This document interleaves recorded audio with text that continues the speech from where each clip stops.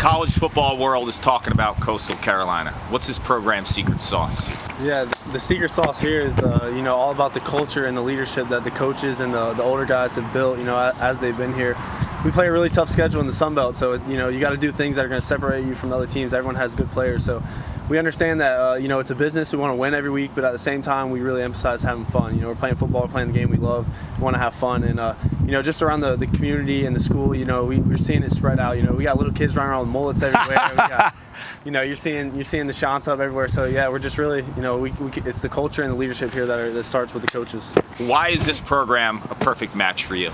This program is perfect for me because, first of all, it's in Myrtle Beach, South Carolina, and I love this place. I grew up coming here as a kid and stuff like that, and the offense is perfect for me. In high school, I ran triple option. I got to throw it around a little bit. So actually, my coaches came up here in high school, checked the place out, saw the offense stuff, and they're like, "Dude, you got to go check this place out. This is a perfect spot for you." And this is way before I ever talked to coaches and stuff like that. So came down here, got to check out the office, the coaches, the spot. Loved it here, and come to find out, this is the perfect spot for me. It's worked out for you. Yes, sir. That's the young man that steers the boat for Coastal Carolina as we welcome you to ESPN College Football Primetime, presented by Ram Trucks. You saw the mullet. You heard about the fun they have down here, and a Power 5 team is in town with the Kansas Jayhawks against the Chanticleers of Coastal Carolina in their undefeated regular season last year. Thanks for joining us, Jason Benetti, Andre Ware. You saw Kark already.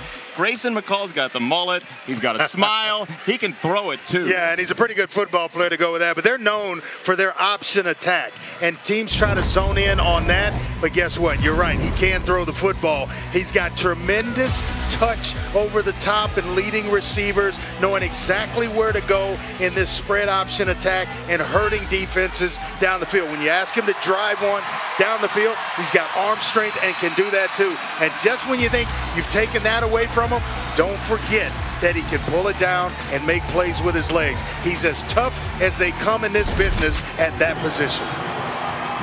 And he's going to be playing in front of a wild crowd tonight here at Brooks Stadium in the shadow of Myrtle Beach. Hey, look, the team coming in here just won for the first time since 2019 last week. It was a 97-yard drive. I mean, they had to go all the way downfield to win that ball game against South Dakota. Yeah, they can spread you out and hurt you with their passing game. They get after you defensively as well. It's a team that is kind of, starting to put some pieces together where they're finding their identity and their culture. Lance Leipold is the reason for that. Yeah, he really is. He's a winner everywhere he's gone. Just give him time at Kansas. He was at Buffalo. He won 6 national titles at Wisconsin Whitewater, and he tries to get them 1% better every day. Can they knock off the upstart, the fun team from last year, Coastal Carolina? It's going to be a blast tonight. Join us.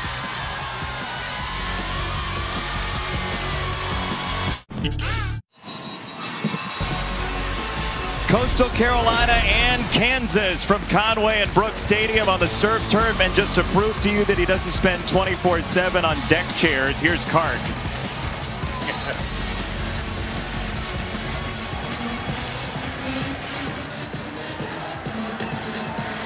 Well, Jason, Kansas has had some lean years in football, but in April they hired a complete winner in Lance Leipold, and when you win, people will follow you.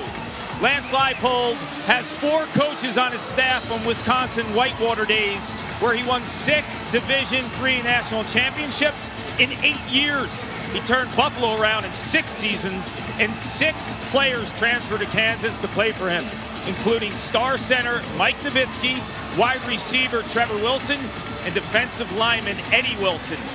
Kansas now has a detailed-oriented player and program changer in Leipold, but he has serious rebuilding to do.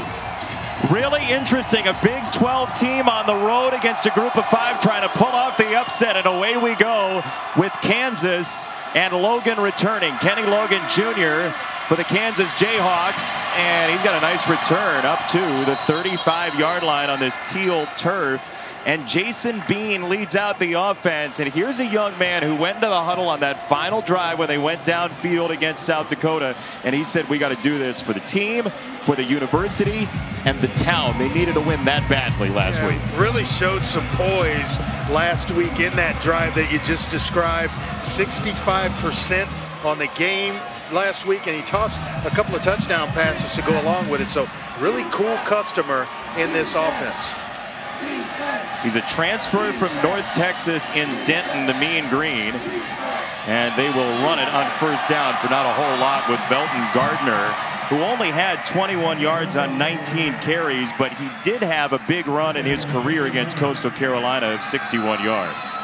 He led the team, or team high last year in rushing with 325 yards. They're going to try to feed or really focus on the running game, especially here early against this Coastal defense, and see if they can move the ball on the ground. But when they spread you out, they're going to hurt you in the passing game as well.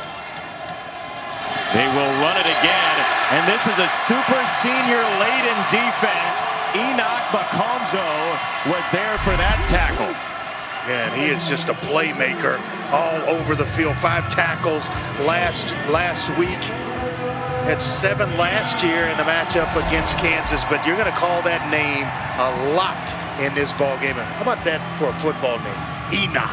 Love it. Enoch Baconzo out of Quebec, trying to build a Canadian pipeline to Coastal Carolina. This defense is hungry, and they are very talented.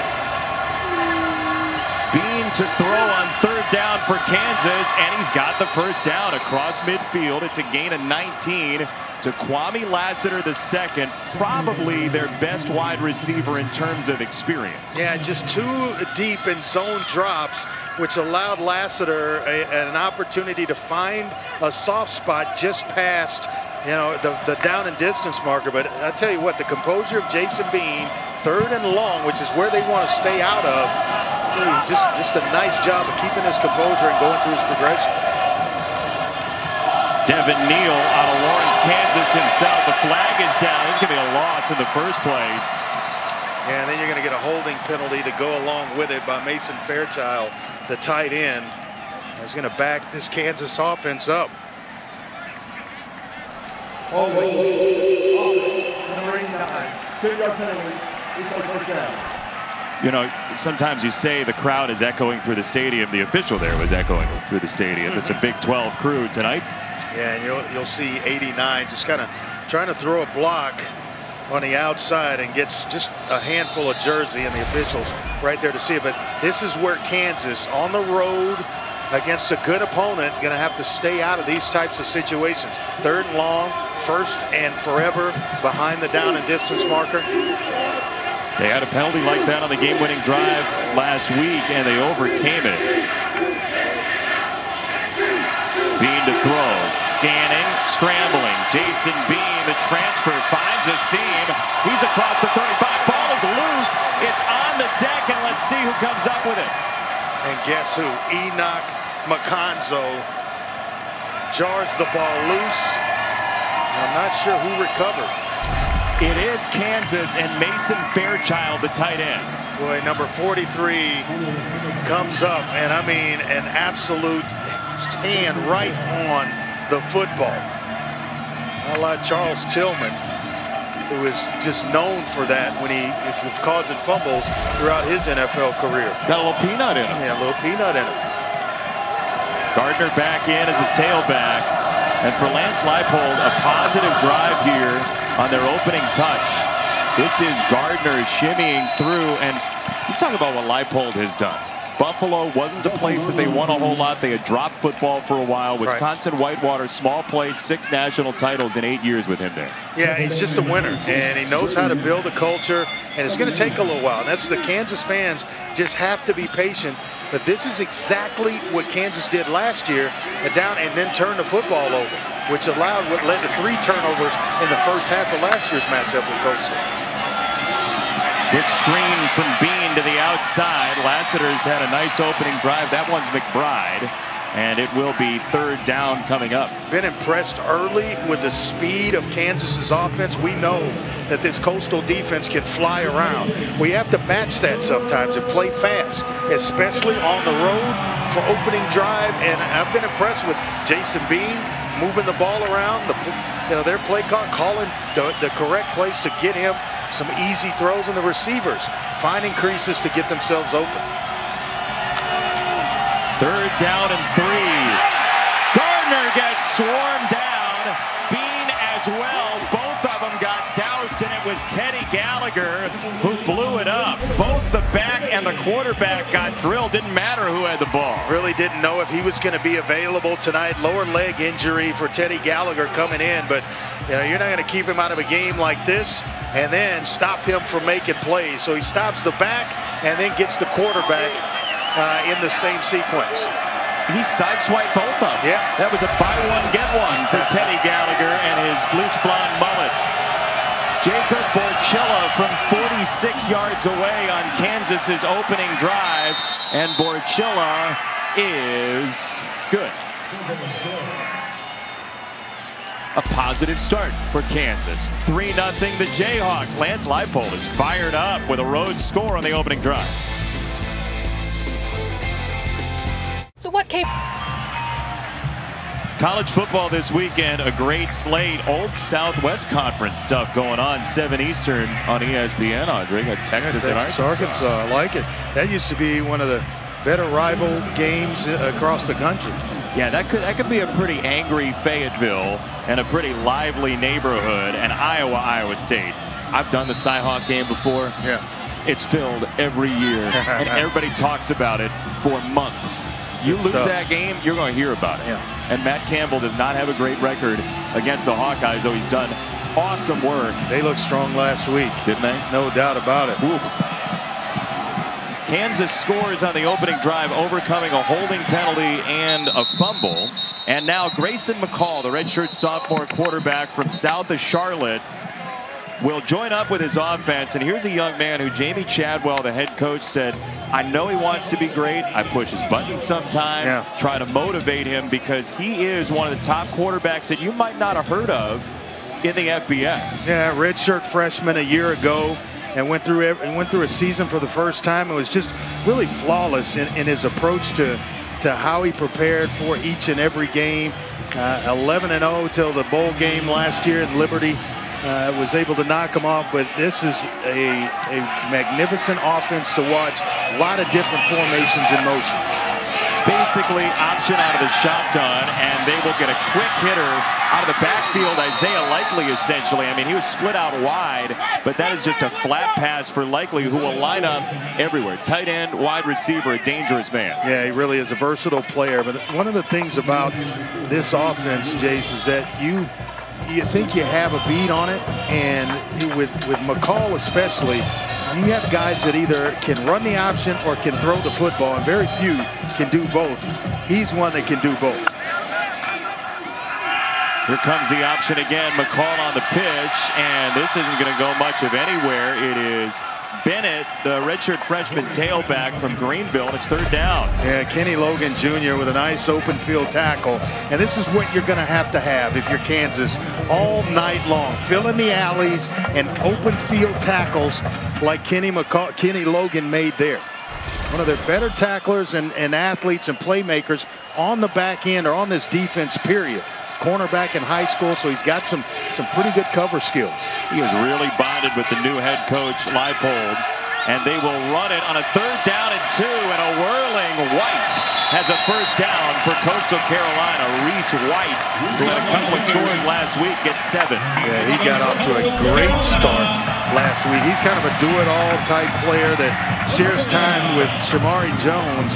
He's the speed element to this offense at that position. Jones more the thumper and more the downhill runner, but Reese White, he can bring it. A couple of touchdown runs in last week's game as well.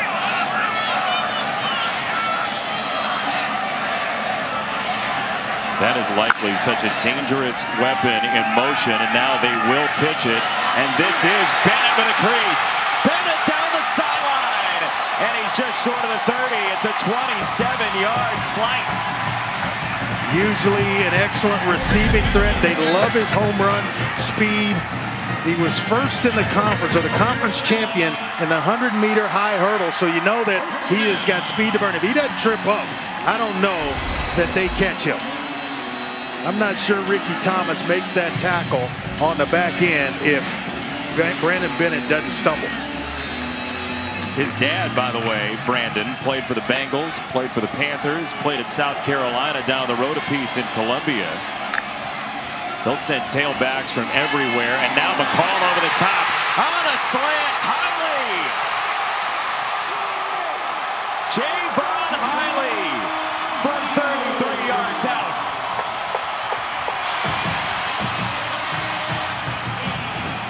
It's what we warned you about. You get so occupied with the eye candy of the option coming at you so many different ways, and this kid, Grayson McCall, can put it on the money. He hits Hiley right in stride and gives Coastal an early lead.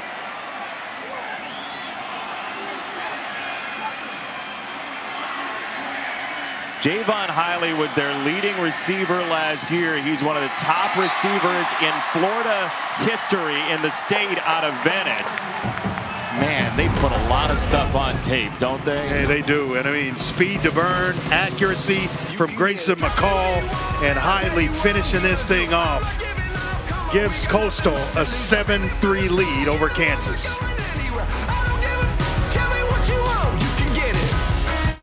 Third year in a row, and in part by Pizza Hut. Order today at pizzahut.com. All right, this is not our crew having some fun on Thursday. This is a class at Coastal Carolina called the Biology of Sharks. What are the odds that you would take that if you enroll, Andre? Biology of sharks. Well, I'm not a big fan of sharks, so it's highly unlikely that I would take that class. No, Hiley caught the touchdown, likely caught a pass on the last drive. That I would take it for sure. I see. Looks like fun, honestly, as we'll get another return from Logan in Kansas. And Kenny Logan gets it to the 34-yard line, and that's where Bean and the Jayhawks will start. Hey, Week 1 NFL Sunday, 10 a.m. Eastern, 7 a.m. Pacific. Countdown Cruise on ESPN and the app.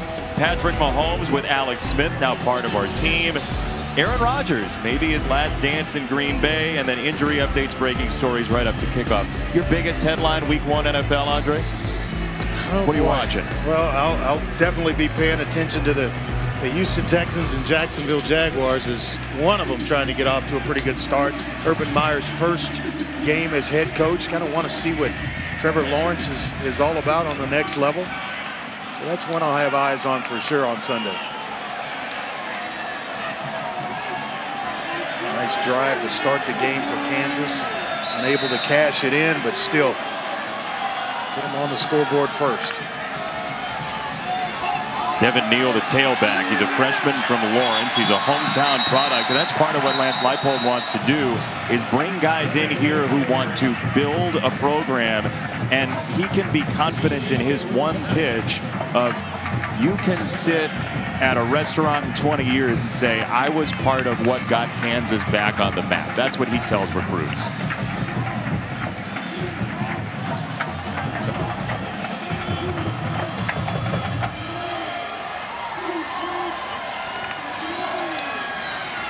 Second down for Bean on the rollout, and that is incomplete. Third down, Kark.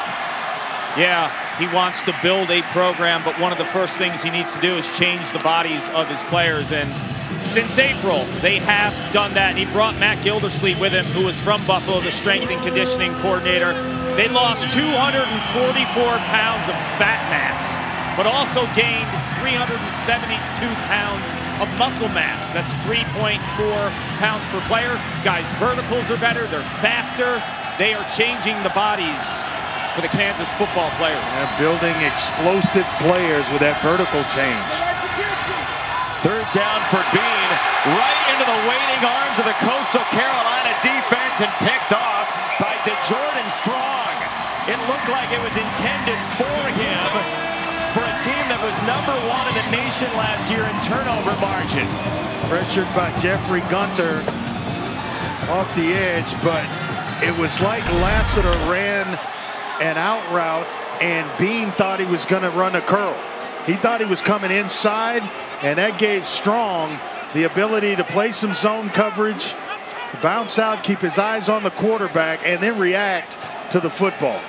It's a nice job of playing corner in zone coverage where you can spot and know exactly where the receiver is and then keep your eyes located on the quarterback. There's an official standing next to a flag on the near sideline. It's at the 27-yard line. He was basically standing on top of it.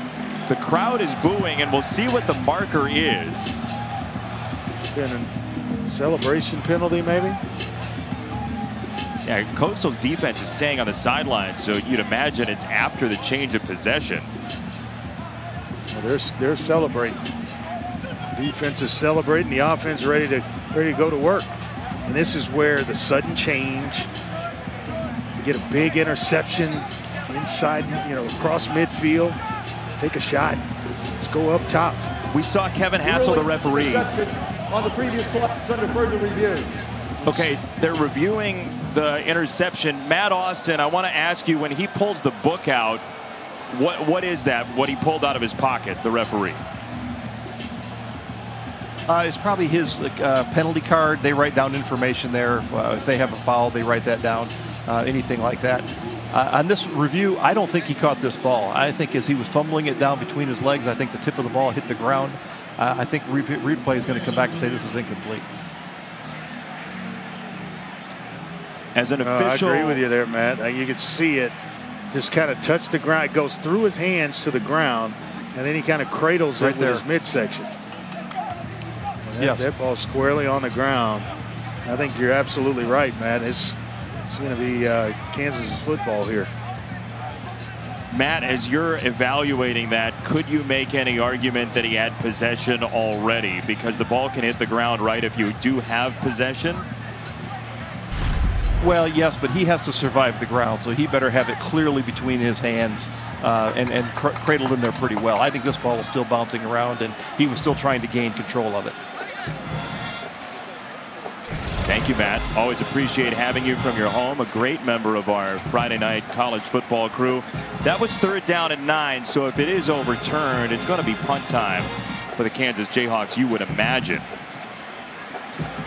Big 12 officiating crew. I think they would gladly take the punt here, punt it away, than to give the football away at this point in the game on this portion of the field.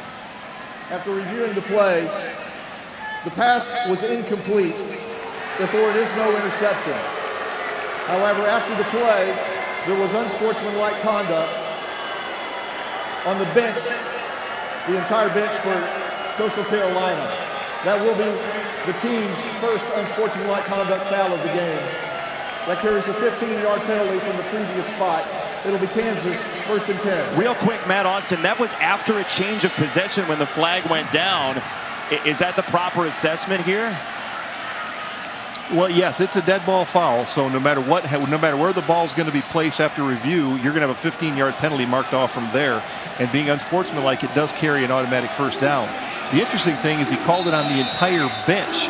You usually don't see that unless you have a bench-clearing brawl where you want to have a counter on everybody. So it'll be interesting to see if there's another unsportsmanlike on Coastal Carolina, how they treat it. Yeah, I think it was more of a celebration type penalty with the interception by Strong, and then everybody getting excited and maybe racing to the field to congratulate him. And maybe, I don't know if there had been a warning already that we didn't know about, but as Matt said, the entire bench was called in that foul. That's an interesting foul where you end up having a different result in terms of possession based on a replay review. So after the kneel run, it's 2nd and 6.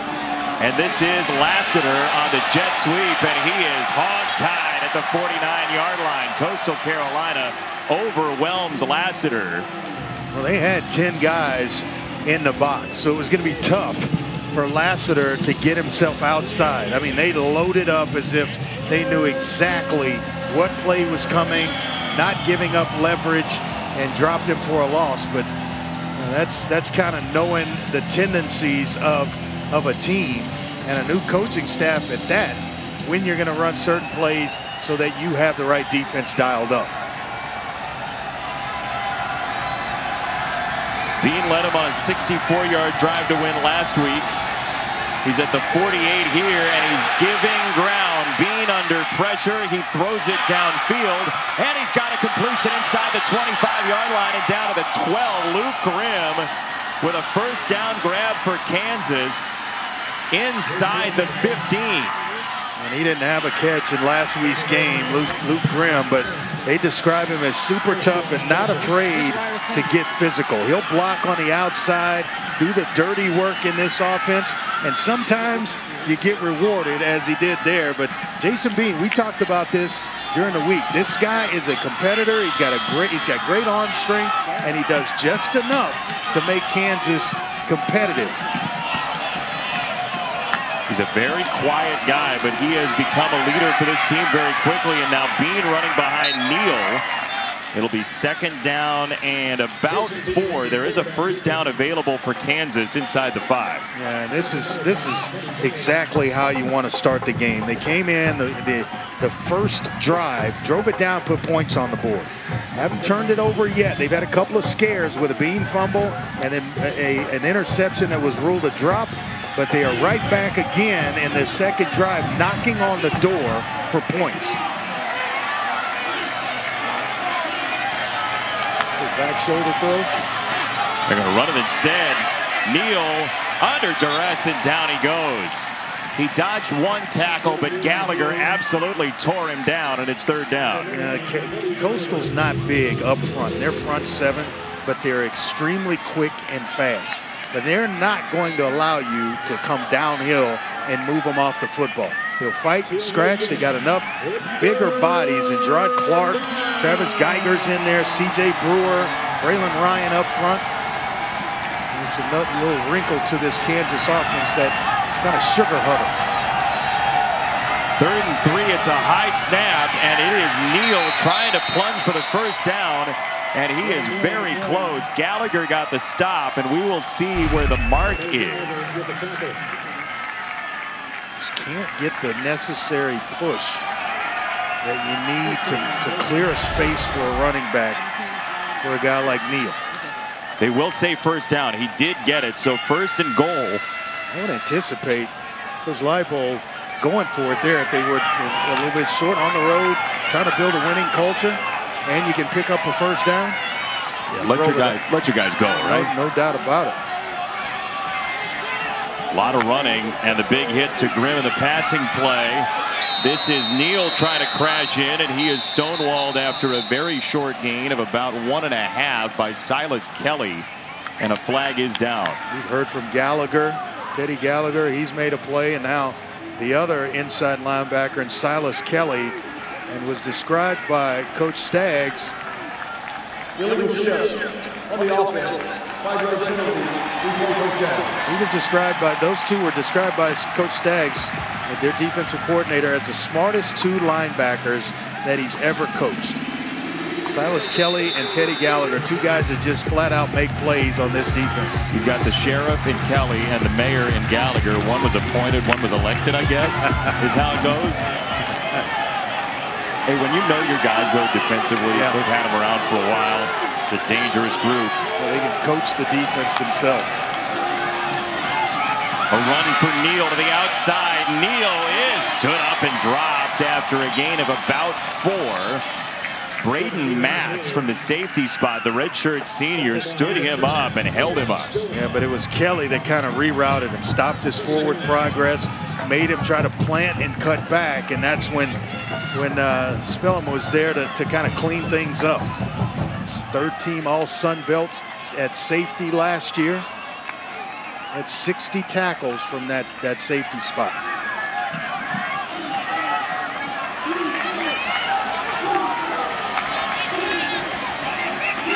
Second and goal. Neal, the freshman, is submerged by the middle of that defensive line. Braylon Ryan, the redshirt freshman, a big dude, took him down. Gallagher in there too. Yeah, Gallagher in there kind of cleaning things up. It's just not going to happen between the tackles. And Coastal saying, not in here, not on my watch, and not tonight. You got to figure out another way, but it's not going to happen between the tackles. What's your call here? I'm going to boot Jason Bean out. I'm going to move him, maybe with a little play action, try to get him on the edges and make it happen. Straight ahead, it is Neal, and he is in. Touchdown. Where Gallagher missed a tackle, had him dead to rights in the backfield, and Neal was able to slip off and get himself into the end zone. They were just going to make it happen between the tackles behind big Mike Nowitzki. And guess what his nickname is? Dirk. Well, look, he Euro stepped him right into the end zone. He did. I love it. Hey, we got Fog Allen Fieldhouse Southeast over there with the waving and everything. Little rock chalk Jayhawk hits the road for football, and Coastal got in there with Jeffrey Gunter to spin it away. He is just a playmaker, isn't he? Got a first quarter interception against Kansas in last year's game, and stepping up again is big Jeffrey Gunter, but Kansas with a lead here, 9-7 on the road.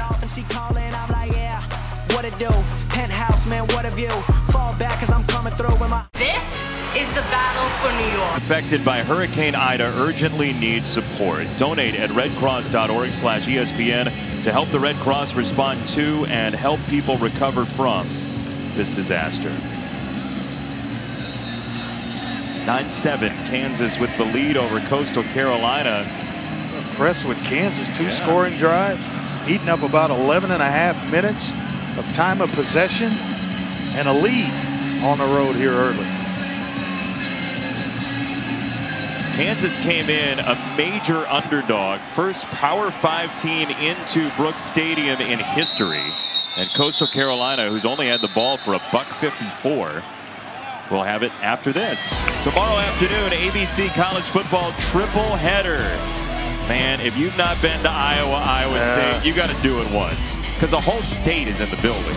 Let's be honest. If you like football and you're in that state, you're driving there. So that is in Ames. Then to the big house in Ann Arbor. Harbaugh and the Wolverines against the Washington Huskies. All games on the ESPN app. One tap. Matt Campbell a couple years ago started tweeting out things at the Iowa fans. A little hashtag to How about that, them. though? Number 9 playing number 10, and a rival game for both. It's going to be a good football game. First down run for Coastal Carolina. Look, Matt Campbell has a lot in common with Jamie Chadwell from Coastal Carolina, the head coach. Delta State, North Greenville, and now here to Coastal Carolina through Charleston Southern. Then you get the head coach Leipold of Kansas. He won 6 national titles at Wisconsin Whitewater. Matt Campbell with that great career at Mount Union as a player.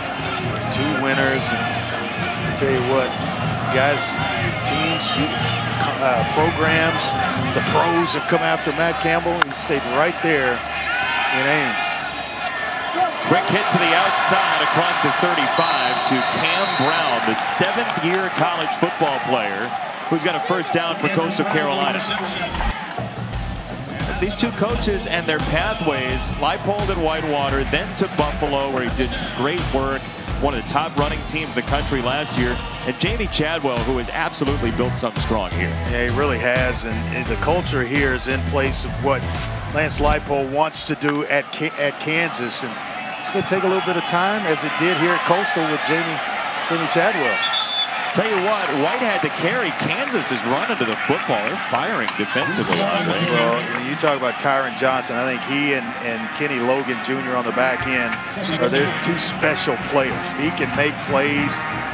Got tied for a team lead last week with 7 tackles. Had a sack and a forced fumble to go along with that.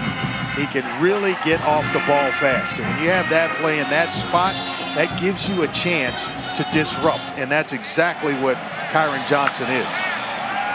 At the last moment in the first quarter, McCall to run. You said he can run. There he goes to the outside. He got the corner and a first down past Taiwan Berryhill.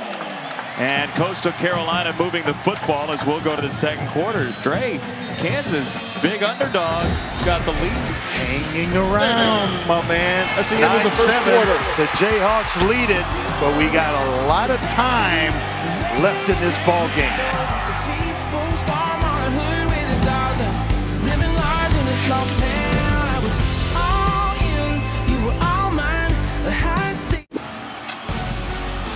You're watching ESPN College Football Primetime presented by Ram Trucks.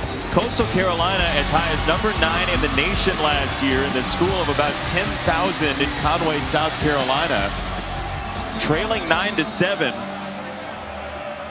And Coastal's quarterback, Grayson McCall, had a run for a first down before the break, and now he is out of the game. Bryce Carpenter is in. He started a bunch of games for them. Carpenter takes that on his first carry of the ball game, and when we get word from Kark on Grayson McCall, we'll pass it along to you, and maybe just for one play, Carpenter comes out. And I asked specifically about Carpenter, and they said he's a very consistent player. They're not going to change much if he has to play for Grayson McCall in terms of length, but he is they would call a game more run-oriented if he were in the ball game, but we get McCall right back under center, or rather in the gun. Yeah, this is as close to under center as they're going to get. As he whips that to the outside, right around the stick. It is likely the tight end, ushered out of bounds by Bryant. Kark talked a lot about Kansas and transforming players. Well, Grayson McCall kind of went through a transformation of his own this offseason. Added about 12 pounds of muscle to kind of bulk himself up for the long haul of running the option, engaging defenders. And I think what it's done along the way is it built more arm strength. And you can see it in the way he delivers the ball. It's a little bit few more revolutions on the ball than last season. Well, high spin rate. Yeah, no doubt. Third down and inches for Coastal. An option pitch to the outside has an easy first down for Reese White. That's their bread and butter, counter option, where you're going to start to the left, get the defense to freeze, and they may get likely for a hold here, but going to get the defense to freeze one way, come back where you have that one-on-one matchup on the outside with Johnson, and he's in a no-win situation. We'll check the marker, see if it is likely the tight end. That would negate the first down. There is no foul on the play for a block in the back. Result of the play is first down. How about this? Going to pick it up. That is a first down. How about this? Last week we have Sam Howell from Indian Trail, North Carolina, Tar Heel quarterback. Grayson McCall's from the same town south of Charlotte. They went to different high schools across the Andrew Jackson Highway, State Route 74. But McCall heard a lot about Sam Howell growing up. Sam Howell was basically the anointed one. He was the guy that people talked about from middle school on, and McCall has made a name for himself at Coastal Carolina, and he will hand it off on a first down carry for Jones. Second down coming up, but Grayson McCall, we spent some time with him. Kark spent some time with him. Very engaging kid, but he don't want his football career to stop at Coastal Carolina. He's got aspirations of playing long after his time here on campus. And, you know, he's got good size at 6'3", 210. He's going to add to that frame, and he can spin the football. He's a terrific athlete that happens to be a passer, and so you can do a lot offensively, as they do with a guy like Grayson McCall. They're confused here, and I believe they're going to have to bury a timeout. Timeout. Coastal Carolina. This is their first charge timeout of the half. Sure, what's going on? Well, look, the receivers were looking at the sideline. Yeah. The sideline was looking at the receivers, and everybody said, no, timeout. Let's take a look at tonight's colors of the game, brought to you by Sherwin-Williams. At Brooks Stadium, they have surf turf. It is teal. It was installed in the spring of 2015. They had regular grass before that. In case you want to recreate it, it's Pantone matching system number 322 if you want to make your own stuff at home. As Grayson McCall sets to throw, and he flips it away to his tight end, Likely, who is about a yard short. Just knowing where you are on the field, Likely putting that left foot in the ground and getting upfield just to get himself close to the first down marker. When you run routes, you gotta have a presence in mind of exactly where you are. How about the timing of McCall to give him a chance? Andre, I appreciate a guy named Likely who's decisive. Yeah, yep, and a talented receiver in Hiley. So that gives you a lot of success on offense when you have a Hiley and a Likely. Yeah, it's highly likely. Up the middle, they've got the first down with Reese White, the freshman tailback. How would you describe this offense if somebody was seeing it for the first time? Well, you know, obviously the spread option part of it is their bread and butter. And then they have a magical passing game off that. But sometimes they'll just drop back and run normal routes that you see in any other passing scheme. They'll formation you, they will motion to get to certain things. They make a lot of stuff look different when they're running the exact same things over and over again because of the motions and the formations. But it's complicated to look at down after down. They go multi-back, and it's McCall to throw. That's a tipped ball, and it's batted around inside the 5 and incomplete. We tried to force one there. The first one in a while. Rich Miller gets a hand on it, but really forcing that one to Likely when he had a receiver on the outside, which I think was Cameron Brown. Forcing it into double coverage. And tomorrow when Jamie Chadwell asked him, why'd you throw it in there? He'll give him the old answer, Coach, I thought I could make that play. There's nothing else a coach can say to you. That early contact from Thomas was legal because the ball was tipped. Worth it to note there. Second down for McCall. 5 in the pattern. He looks for the end zone, and a marker comes in. They're going to have pass interference and an automatic first down. Likely on a corner route, gets behind the deep defender, and you see the touch that McCall has. That was Jeremy Webb on the coverage or harassment of Likely. Hey, he was all over him in that route. It's because of the Pass route. interference. Defense number 9. Ball be placed at the 2-yard line. Automatic. First down. Because of the way the route was run, it made him think inside, and then when he broke back to the corner, it just froze the defender. And that's another Coastal Carolina. Just froze Webb. Had to grab him because he knew he was beaten. And had he not grabbed him, I think Likely would have run right through the football. Had a chance to keep at least 1 foot in bounds. But now you're dealing with first and goal to goal here inside of about the 2-yard line. Reese White, the freshman, is the tailback. That's Likely in motion. It's the option. It's McCall spinning in. Touchdown, Coastal Carolina. Grayson McCall. Touchdown. Talked about his toughness. Kenny Logan misses a tackle and an opportunity to bring Grayson McCall down. But just one-on-one, that's a play that's got to be made if you're Kansas. You feel like your safety against the quarterback, you can make that tackle, but McCall is super tough when he smells the end zone.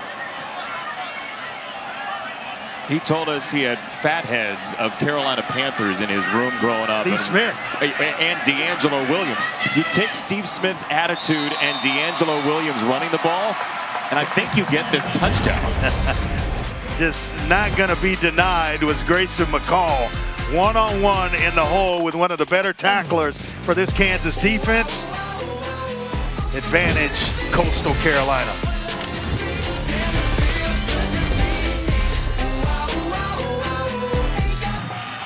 Coastal head coach Jamie Chadwell. Let's find out what's going on in his headset from his quarterback in Clark yesterday.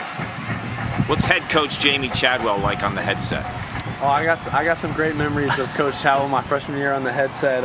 You know, Coach Chadwell's a great Christian man. Coach Chadwell doesn't cuss, so he does still get angry sometimes, but you'll never hear him cuss. So, you know, his favorite go-to when stuff doesn't go our way is, you know, son of a buck.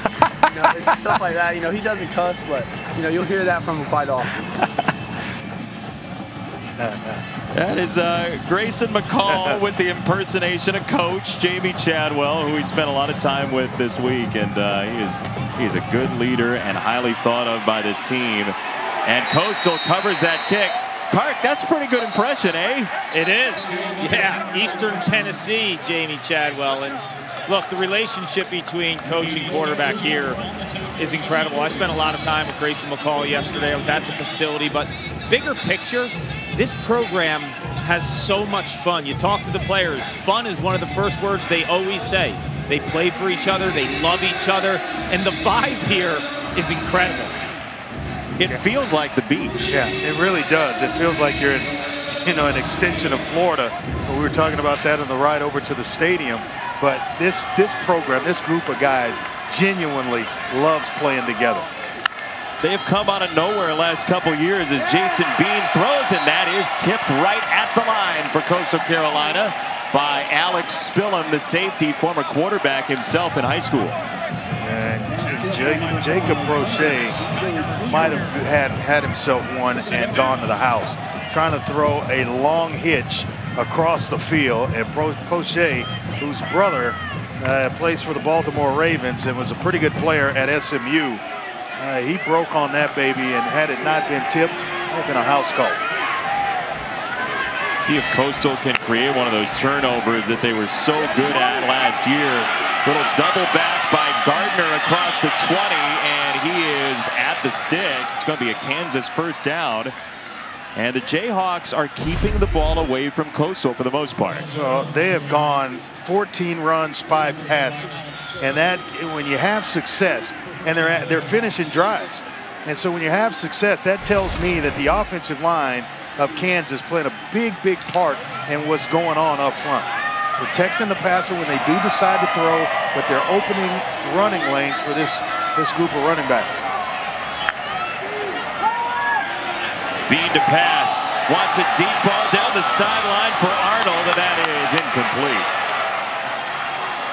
To Jordan Strong, who had the pick earlier that was wiped away, second down. Just great coverage on the back end by Strong. Letting them battle a little bit, letting them fight down the field.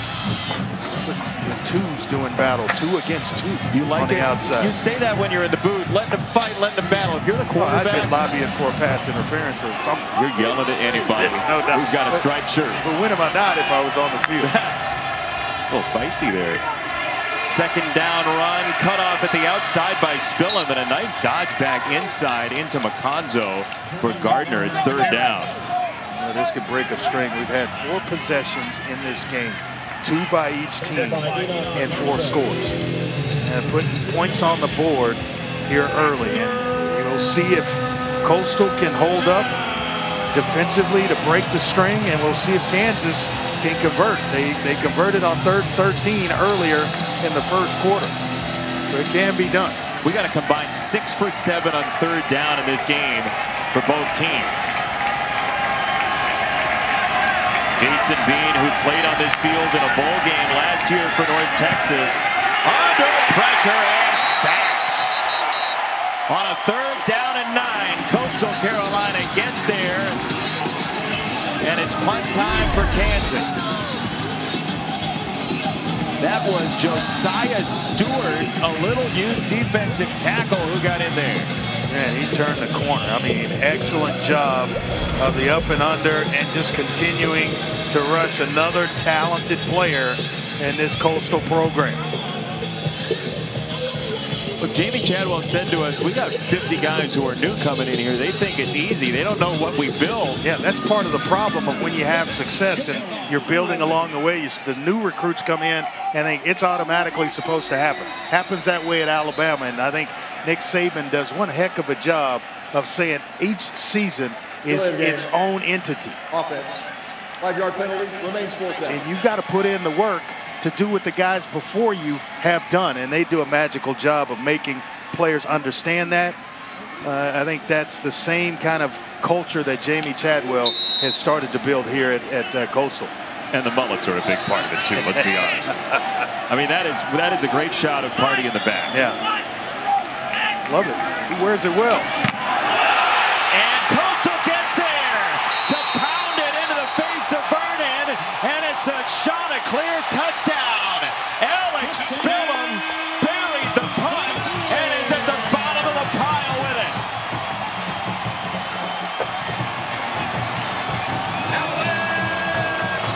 Boy, did he come off the edge like he was shot out of a cannon, and found a way to get there, lays out, takes it right off the punter's foot, and then has the presence in mind to keep going, find the football, and recover it to get all of it. He didn't just do half the job, he did the entire job. You hear this a lot about Coastal Carolina players. That was his first and only FBS offer. Alex Spillum out of the state of Minnesota. down here to Myrtle Beach. Just wants players who love to play, and that will build the culture for you. This is a lovable group, Andre Ware. And they got some feisty in them, too. Alex Spillum, perfectly named for this play. A block punt, 21-9.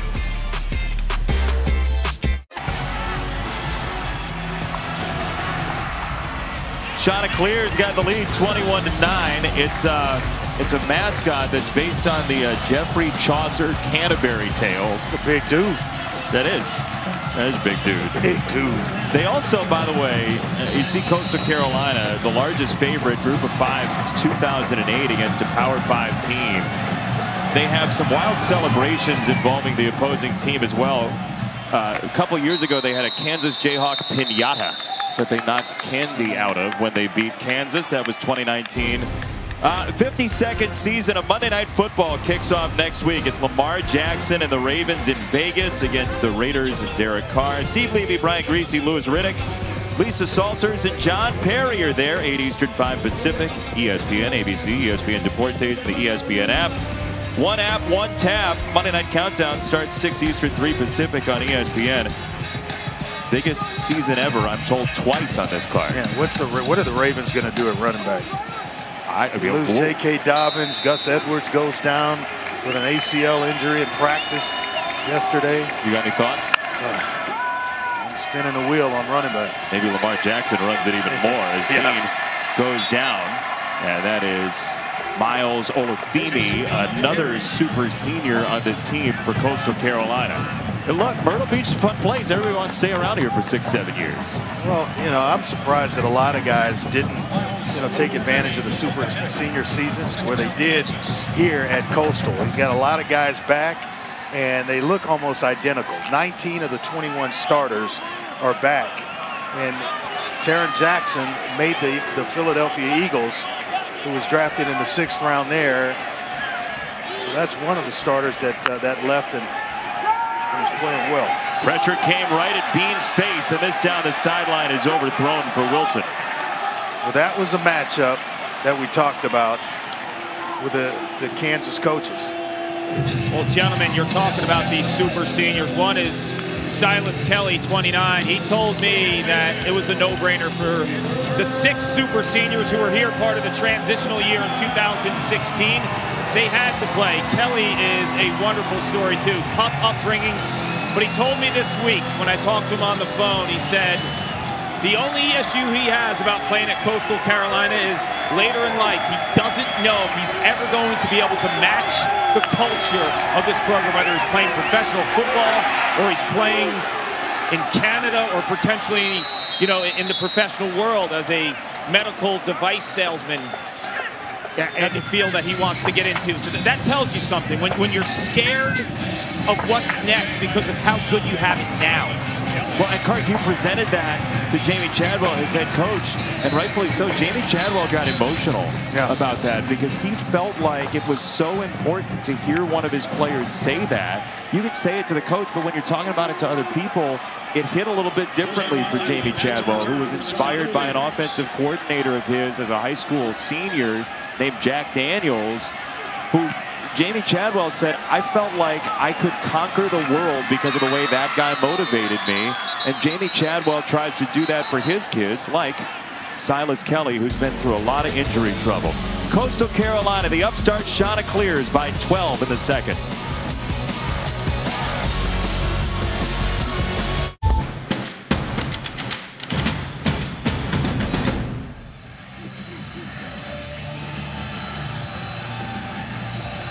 Hey, Game Day Intrepid producer Jimmy Galliero tells me that there's some wonderful stuff coming up on Game Day tomorrow, including Ashton Kutcher as the guest picker on Game Day for Iowa State. Great remembrance through some coaches' eyes of the 20th anniversary of September 11th on that solemn day, and some discussion of some mascots that you may know and love as this goes down the sideline from McCall, and he's got a first down to Javon Hiley. You just don't see quarterbacks with that size that run the option, that like Grayson McCall. You don't see the ability to push the ball down the field. He went for 84% on 19 passes last week against their game against the Citadel. And he's just pinpoint accurate, calm as all get out. And just kind of leads this offense quietly until he gets down towards the goal line. Yeah, they will do vertical routes with the best of them. McCall loads this one up to the left side. The first down to Cam Brown. That's why you heard us talking about it. Accurately thrown to the big fella, Cam Brown. They love him and his potential down in the red zone at 6'3", about 210. But you see the play fake, holding the linebackers, creating space behind the linebackers, and before Cam Brown's able to get to the safeties. That deep crosser there is tough to defend when the linebackers bite up. Got a son named Cam as well, Camden. Call him the old man. Been around about 7 years now. 7th year, decided to play for Jamie Chadwell a second time. McCall, he felt the pocket going away. Looked like he lost the football. He got sideswiped by Malcolm Lee. He did, and I don't know if he got it back. It looks like initially Kansas fell on the ball. Don't know if they're going to get up with it, but it looks like the Jayhawks have it. They do. So Coastal Carolina, who was plus 13 in turnovers last year to lead the nation, coughs it up, and Leipold's fired up. Creating turnovers a must when you're on the road. It looked like one of the big fellas, Malcolm Lee, just kind of reached in as Grayson McCall was working upwards in the pocket, got a big hand on it.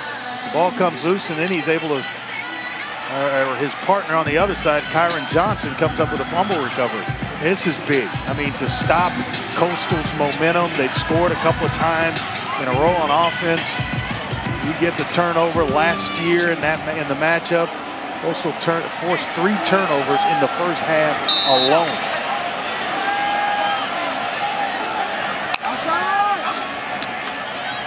Neal from Lawrence, Kansas, and so important to get the local kids wanting to come to Kansas and start the foundation of something with a team. I mean, I'm going to read this off to you since 2010, their records, okay? 3-9, 2-10, 1-11, 3-9, 3-9, 0-12, 2-10, 1-11, 3-9, 3-9, 0-9. Tough. And they got it. Lance Leipold has a good enough reputation. He gets kids from Buffalo. He gets a local product from Lawrence, and he really absolutely believes, with great history in a Bedrock and Whitewater and Buffalo, that he's going to change this thing. They were in the Orange Bowl 15 years ago under Mark Mangino. Number 2 in the country, as that is incomplete. Looking for the tight end, Fairchild. Well, I asked him about his recruiting philosophy this week and how he's going to put this thing together. He says, hey, we got to do the job locally. Kids like Neal that would stay home, stay in Lawrence, and then recruit the Big 12 footprint in the South, which is Texas, Louisiana, in those areas. And, then reside right in the middle of the country in terms of getting players from that area as well, the Midwest type players. Get them to come to Kansas. How do you do that? Well, be a part of something that's being built is his message to recruits. Might be able to go to Utah now with the news today in the Big 12. Third down for Bean in scramble mode. He sees Gallagher, and Gallagher does get a piece of him. Bean goes splat on the outside. We'll see what kind of mark they give him. It'll be just shy of the first down marker. Boy, that's close. Bean saw it, knew exactly where he needed to get to. And then Gallagher's tracking him the entire time. They're going to say first down, Andre. Right. It was so close, though. Heck of a play there by Jason Bean.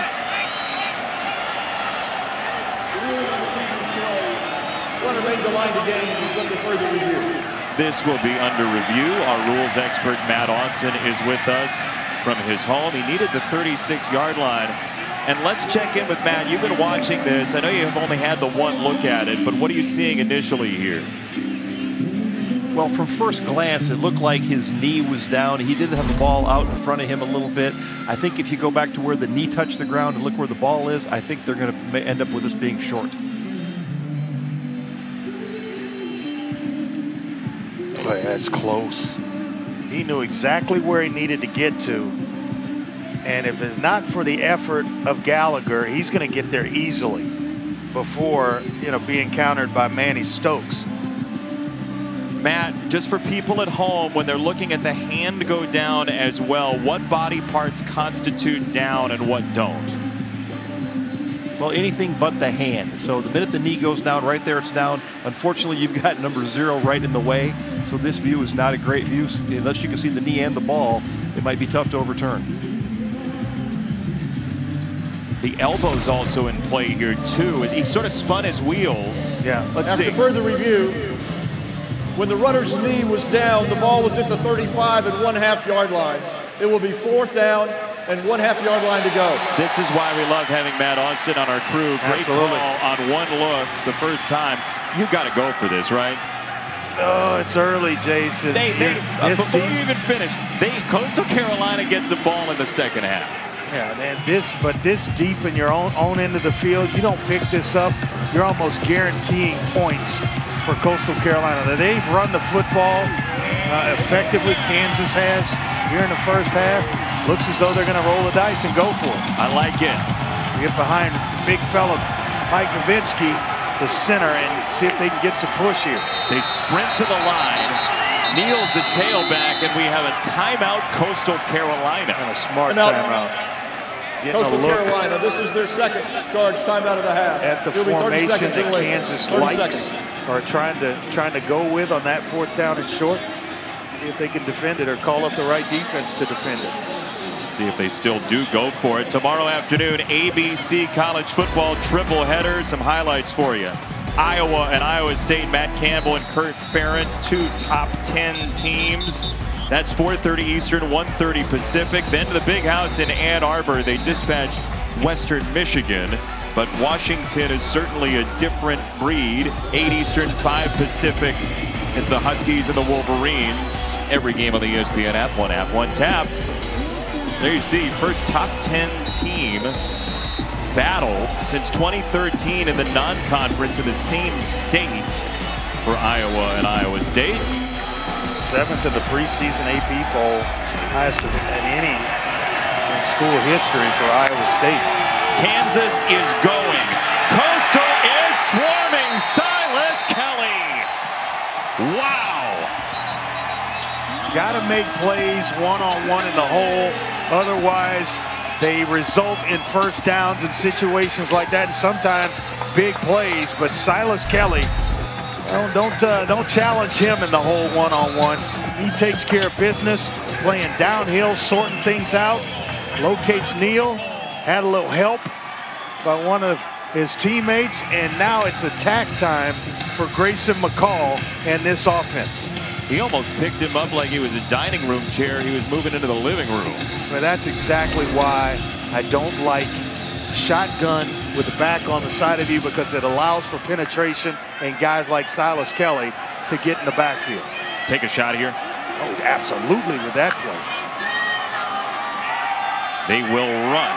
It is Reese White with a crease for Coastal Carolina. Now what a shot is constituted as for this offense is a different breed than some offenses. It is, but you know, they took the shot in the running game there as they run sort of a counter look where they're pulling the backside offensive lineman to the front side, and then all of a sudden the back is out the front door. They come at you in many, many ways.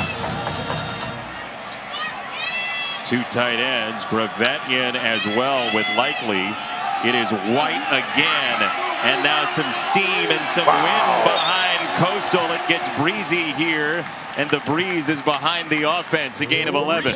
You can see why the coaching staff loves Reese White, how tough he runs between the tackles, and he's the speed back. He's the speed element in this offense. Now, again, Jamie Chadwell in this offense, they started the last drive throwing the football around. Gave a couple of play action fakes, hit Cameron Brown on a big crossing route, throwing it the majority of that drive. Here they start, they're attacking you on the ground again, keeping this Kansas defense off balance.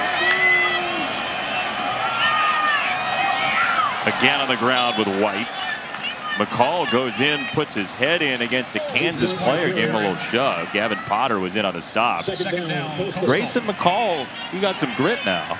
He went after the guy who went after his guy. And you see the play breakdown there, 15 runs, 8 passes, but at the end of the day, it results in balance. 107, 102. That defensively is hard to fade. It is hard to figure out what's coming at you when you have that kind of offensive production. Even though they've only had the ball for about 10 minutes of this first half, Coastal Carolina with McCall this time over the top and incomplete. Yeah, flank's got to come. Comes in. Got to come. Yeah, it was Bryant against Brown, and he turned him into a turnstile. And this is where you heard me talk about it earlier. They love Cameron Brown because they feel like he could be a red zone, big red zone receiver down here and help them out in that area. Defense, number 2. Foul occurred in the end zone. My rule, the ball be placed at the 2-yard line. Automatic. First down. Yeah, that's a freshman at 6 foot, Jacoby Bryant, working against 6'3", 210. And a big physical receiver in Cameron Brown. Sets him up nicely. He's going to flatten it out. And just the hand behind Cameron Brown turning his body is what drew the attention of the officials. This is a run, right? I would think so to Reese White.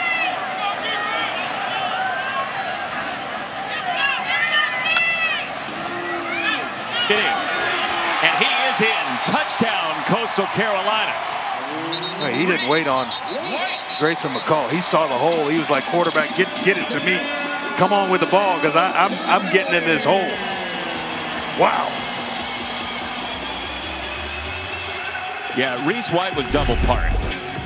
3rd touchdown of the season, the young season for Reese White. He saw it and read it, and it was right downhill. It really called on Grayson McCall to forced him to get him the football because he was not going to slow down. So after the turnover on downs and the stop from Silas Kelly, Coastal Carolina, who gets the ball back after halftime, has pounded in another touchdown. And Biscardi on the extra point is good. Kansas needs a response drive here after the 4th and 1 failure to convert. Turned it over to Coastal. They've got to come out and put something on the board here, just from a momentum standpoint. So I tried to walk you in last week to why Miami would upset Alabama and walked you directly into a brick wall. Yes, so I'm going to ask you how Coach Scott and USF are going to beat the Gators tomorrow. I don't see that one happening. Come on, you got to answer the question. I don't see it. I don't see that one happening. You're out for that? No, I'm out for that one. Florida's a good football team. Found a quarterback. There's life after Kyle Trask, and Dan Mullen's a good football coach. I don't see that one happening. Did you say Dan Mullen? Is that Mullen has hurt you slightly?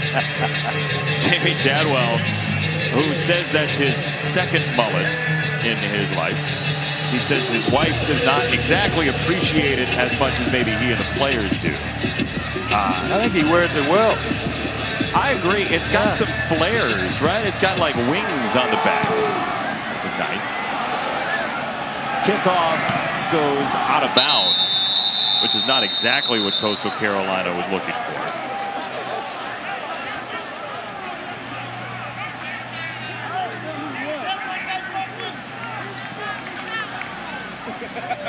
Free kick out of bounds on the kicking team. The ball will be placed in the 35-yard line. First down. To the studio, the Ithaca College bomber, Kevin Connors. Yes, Jason, coming up on the Sling TV halftime report. Joey Galloway, Jesse Palmer here in studio. We're going to ask the boys if they think Coastal can run the table. They got a big game coming up next week. Plus, more on conference realignment. We'll take a look at some of the invitations the Big 12 handed out earlier today. Plus, locks. And we've got some work to do after week 1. That's all coming up at the half. Jason? See, the deal is if it's called a lock, you got to get it right. As Bean goes down the sideline. And Kwame Lassiter the second. It's a gain of 22 for Lassiter. Kansas needs points right here. Yeah, they really do. We talked about it. Got to have a response drive after failing on 4th and 1 and then allowing a Coastal touchdown drive. You want to remain in this game. You've got to figure out a way on this drive before the half to put some points on the board. I know you have thoughts on realignment we'll get to in the second half as well, as Bean hits Lassiter one more time. And Kwame Lassiter II, whose father was such a great defensive back in the NFL. His dad passed away tragically of a heart attack a couple of years ago, and Kwame Lassiter has produced his son, Kwame Lassiter II, has played very well for this Kansas Jayhawks team. Honorable mention, all Big 12 last year, 43 catches, 458 yards, and a couple of touchdowns. He's a team captain. Really think highly of him, and he has let his play kind of speak for him. Here comes Gunter. He couldn't take down Bean, and Jason Bean stays upright to score. That is brilliant. A nice job in the open field by Bean to maintain his balance. Just talked about needing to get on the scoreboard was Kansas on this drive. A couple of big plays by Lassiter, and then the quarterback Jason Bean. When Coastal goes zone coverage, kind of left the middle of the field unaccounted for, and you see some speed that I didn't know Jason Bean had. Look, he broke free. That was exceptional. And now they're going to go for two. A timeout. Timeout. For the Kansas Jayhawks. Their first charge timeout of the half. Extra 30 seconds in length. Earlier in this game. He ran by the student section there, where shirts are optional here in Conway, South Carolina. Saw them getting revved up for the game, the student section on our drive in. Looked like they were having a little fun. Yeah, I think there was a cup or two being consumed over on the green there on the way in. This is a school. It's a really interesting school because in 2002 they had no football program. 2003, almost to the day, in 2003 they played their first ever football game against Newberry College. They went 97 yards for a touchdown win, and the head coach at that time, David Bennett, said, "We've got a gold mine here." He might have been the only person who believed that, but it turned out he was right. They're 17th in the country. They're up 13 on Kansas, and now the Jayhawks will go for two. It is Bean, and the feet got tangled. It's incomplete. He wanted Luke Grimm, who had the big catch earlier, and it's 28-15. Just looked like Grimm slipped down right as they were trying to run a little pick play to get him open. And just slips down. Might have gotten a bump. A little bump. Good job by Lassiter to try to screen there and make it look like he was in a route.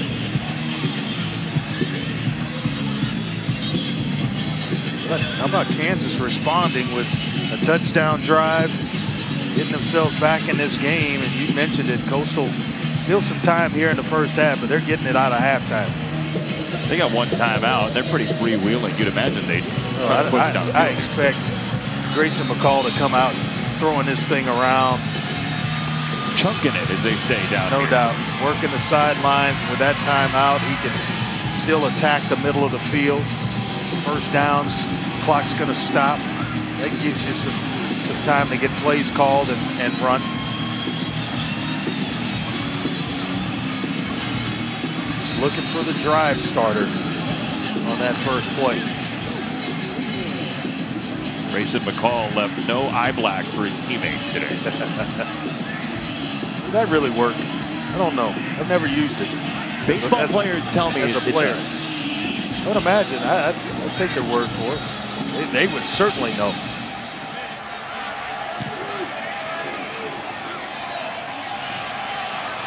This will be a return for Manny Stokes for Coastal Carolina, and that may not have been a grand decision here on the Grand Strand. Coastal Carolina was at first a junior college satellite of the College of Charleston when they began. And then after that, they extracted themselves from the College of Charleston, became a member of the South Carolina fleet of schools. 1993, they became independent. 2003, they started the football program. I mean, we're talking in 1993. This school had been around for 2 years as a satellite campus of South Carolina. They made it to the NCAA basketball tournament for the first time in 1991, lost to Bob Knight in Indiana. And now they have a football program top 20 in the country. The call for Likely, he gets swiveled down on the outside, and a Kansas player is down. That's Romello Dotson. Yeah, Dotson just kind of threw his Time body out of the field at for an the injured bigger player. Likely, and at 6'4", 240, that is a tough guy to bring down. Romello Dotson, who made his first career start last week against South Dakota, that first win for Kansas since 2019 against Texas Tech.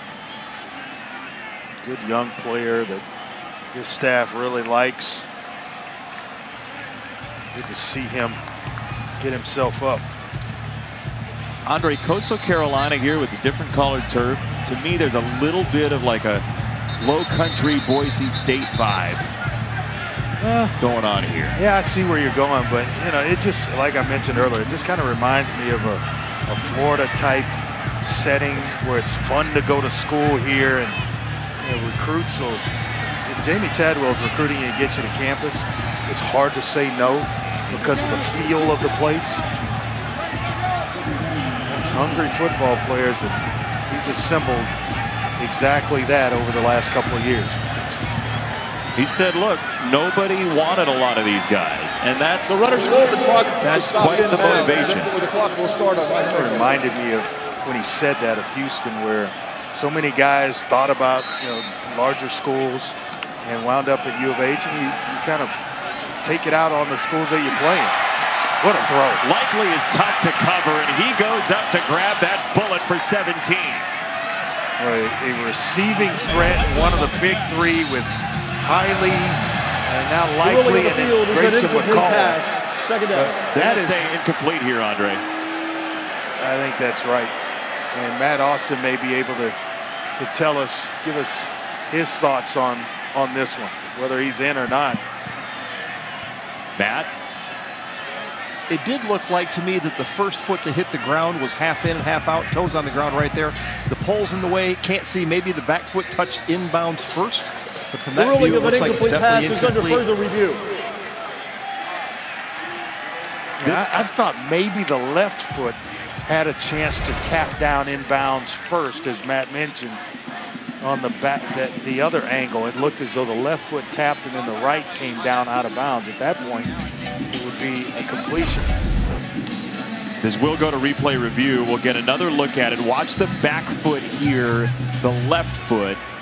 You can see the dirt or the rubber come up on from the turf. And then the right foot's definitely out of bounds. Matt, can you tell which one came down first, and is that definitive enough on that look to say that that's not both in and out on the left foot? I cannot. They look like they're very close to being simultaneously on the ground at the same time. You can't tell, and you can't even tell from that if the left foot is completely inbounds because it's right on the white. So that's a bad view for the left foot. This might help a little. What was the original ruling? Was it originally called? They originally incomplete on the field because they reversed the call. It was initially called a catch on the side, and then the officials talked it over and waved it off. So you'd have to overturn with indisputable video evidence the incomplete ruling. That's tough, Matt. Yeah, that's Do exactly you see right. anything that changes your mind there? I don't see anything that's conclusive. I really don't. You know, I think the left foot might have come down, but think is usually not good enough.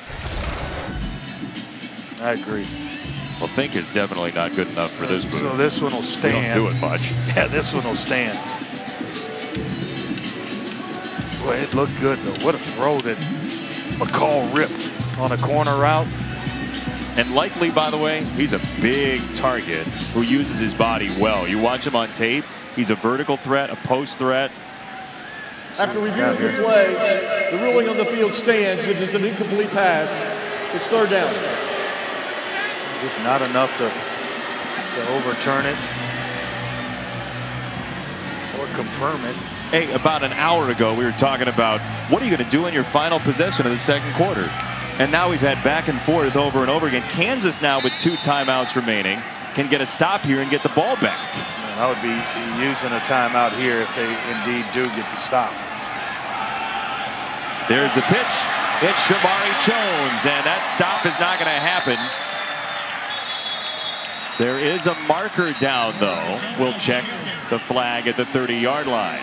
It's usually in the area of holding. And so this may come back to make it a longer third down situation here. That's Kyron Johnson, who's down for Kansas. Boy, they could ill afford to lose offense him. Number 51. 10-yard penalty from the spot of the foul. Replay third down. The center, Sam Thompson, out of Spartanburg and Dorman High. All 5'9" of him? Well, they call the offensive line the Mighty Mites for a reason, Dre. 5'9", 300 pounds. Right in the middle. Big Sam. Sam Thompson. A little wrap around. Wasn't even near the plate.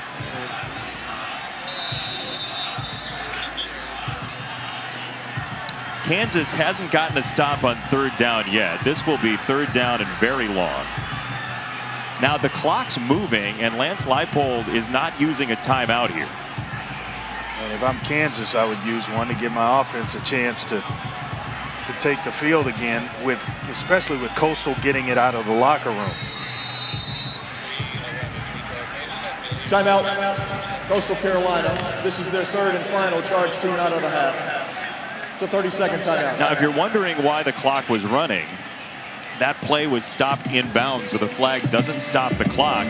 I agree with you, Andre. With 2 timeouts, you might as well roll the dice. And as fast as they went down the field on their prior possession, you certainly think about saving whatever time there is in the first half as to give your offense, especially here, third and long, a chance to maybe get some more points before you go into the locker room. They were not good on third down defense, but they weren't good at very much of anything last year at Kansas. And this is clearly, demeanor-wise, talent-wise, totally different. A better team. Much different. 3rd and 9.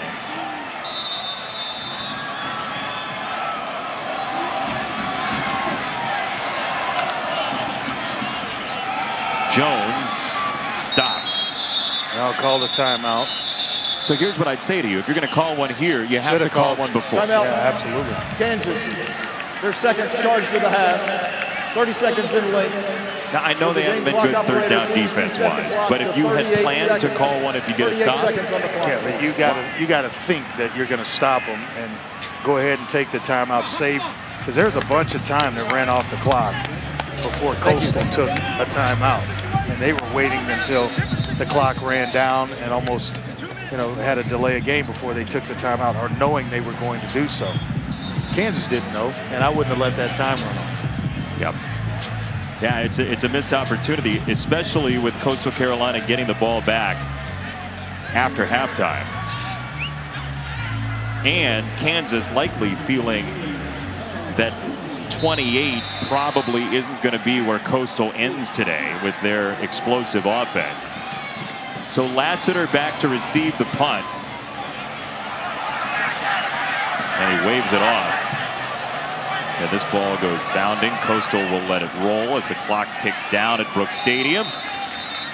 And with 25 seconds to go in the first half, we'll see what Kansas does with a 1 timeout remaining. What would you do? You're thinking field goal here, and that's what you're telling Jason Bean right now. Let's just at least get ourselves in the field goal range. Anything else is icing on the cake. To the end of the kick. First down, Kansas. So you're definitely trying to put your field goal kicker in the range. We just had a holding penalty against Coastal Carolina on the punt. That'll help out. Kansas has decided to take the ball, and so they will advance it to the 47.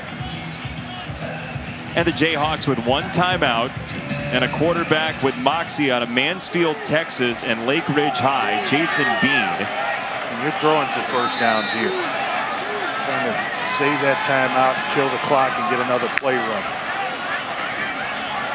It's Grimm over the middle, and he is short of the first down, so the clock will move if they don't burn the timeout.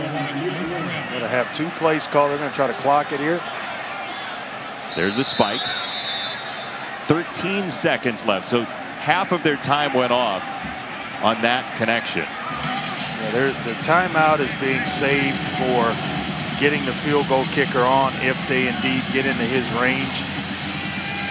I don't want to belabor the point, but would you trade a timeout right now for 25 seconds? I would. Yes, no doubt about it. You know my feelings about points. You have strong feelings about first half. In the first half. Got to score when you can.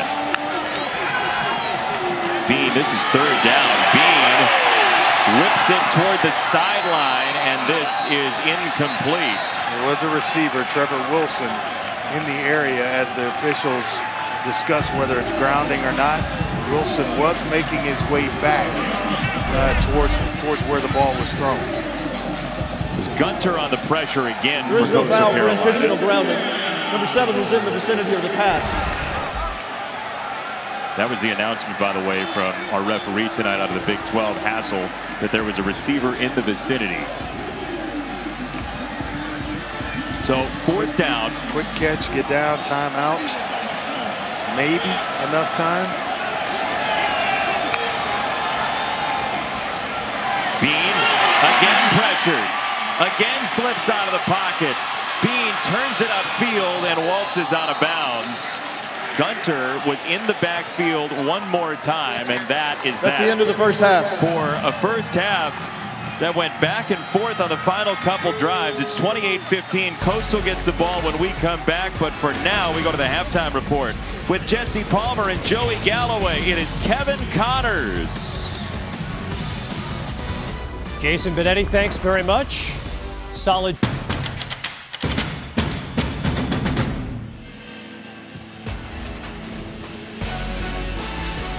You're watching ESPN College Football Primetime, presented by Ram Trucks. Conway, South Carolina, Horry County in the Grand Strand, the home of one of the most entertaining teams in college football. Coastal Carolina up 28-15 at halftime. Paul Carcaterra is on the sideline. Andre Ware, Jason Benetti along with you. Coastal didn't have the ball much in the first half, but when they did, they hit the jackpot. Yeah, they did. They started it in the passing game. McCall to Javon Hiley, 33-yard touchdown pass, got the scoring started for Coastal, and then it was Grayson McCall himself showing the toughness to get into the end zone. They block a punt and score that way. Alex Spillum, not only the block, but the recovery as well. And then the run by Reese White, tough between the tackles to give them this 13-point lead here at the half. So your first half stats, Coastal Carolina, despite only having the ball for 12:02, outgained Kansas. This is a Coastal team, Andre, that had the ball for 33.50 on average last year. They were 8th in the FBS in holding the football. So when you keep the ball away from them and you're down 13, that is what the phrase "back to the drawing board" was meant for. Well, that's kind of the misnomer that a lot of teams take when they play Coastal. It's like, let's keep the ball away from them, and it's tough for them to score. Well, they can go down and score quickly. A minute and a half, they were in the end zone on their first drive, a couple of plays, and they were already on the scoreboard. So they can methodically take you apart, and if you possess the ball against them, they can score quickly. Jamie Chadwell, season number 4, off and on as the head coach. He took over for Joe Moglia, the former CEO at TD Ameritrade. And Coastal has the ball out of halftime downstairs. Kark. Well, Jamie Chadwell, Jason, loves what he's seeing offensively. He said the balance has been really, really strong. They're putting a lot of pressure on Kansas defensively because of the option run game and then Grayson McCall and his arm through the air. The conflict is defensively for Coastal, dealing with Jason Bean. The first thing he said out of his mouth in regards to Kansas's quarterback was the speed, and I will tell both of you, field level, the speed of Jason Bean is real. Is that right? Yes, it's faster than you. Okay, well, that's everybody on earth. So thanks, Kark. We'll see if we can get your burgundy pants in later. Jones on the run on first down. It'll be second down coming up for Coastal Carolina, which was just 3 for 4 on 3rd down in the first half, but big plays were the story. Yeah, it really was. I mean, that 33-yard pass, there you go, to Javon Hiley, just got it all started and showing you the big playability. I think Brandon Bennett had a big run on that first drive as well, 27 yards. McCall on the run, a little stiff arm, and he goes down in a heap into the legs of Nate Betts. Johnson had him low. Well defended there by Kansas and just kind of stringing out Grayson McCall, not allowing him to pitch or forcing him to keep it, and having 2 guys. That's one of the rules of the option, is if there's 2 guys outside the tackle box or play side in which you want to run the option, genuinely you check out of it and go the other way. There were 2 and defended well by Kansas. 3rd down and 2. They'll spin the option the other way, and McCall gets bear hugged and dropped by Kyron Johnson. They describe him as an athletic freak, and look, the progress was stopped there. Johnson just blew that up. Mentioned his ability to get off the ball fast. Super explosive with some twitch, and you'll see 15 just kind of make his way to Grayson McCall. They leave him kind of unblocked, looking for a second level block, and leaving him for the quarterback, and he took care of business. Big stop for Kansas out of halftime from Kyron Johnson, who his teammates say has never had a bad day. Always smiling, always happy. He is a tremendous player as Lassiter waves for the fair catch and grabs it at the 35-yard line.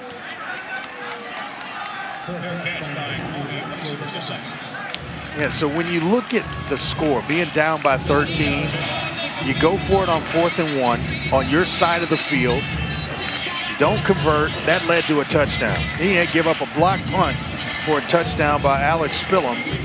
That's the difference in the ball game right there. Otherwise, we're singing a different song, and Kansas coming up with a big stop of their own there on 3rd down, forcing a punt.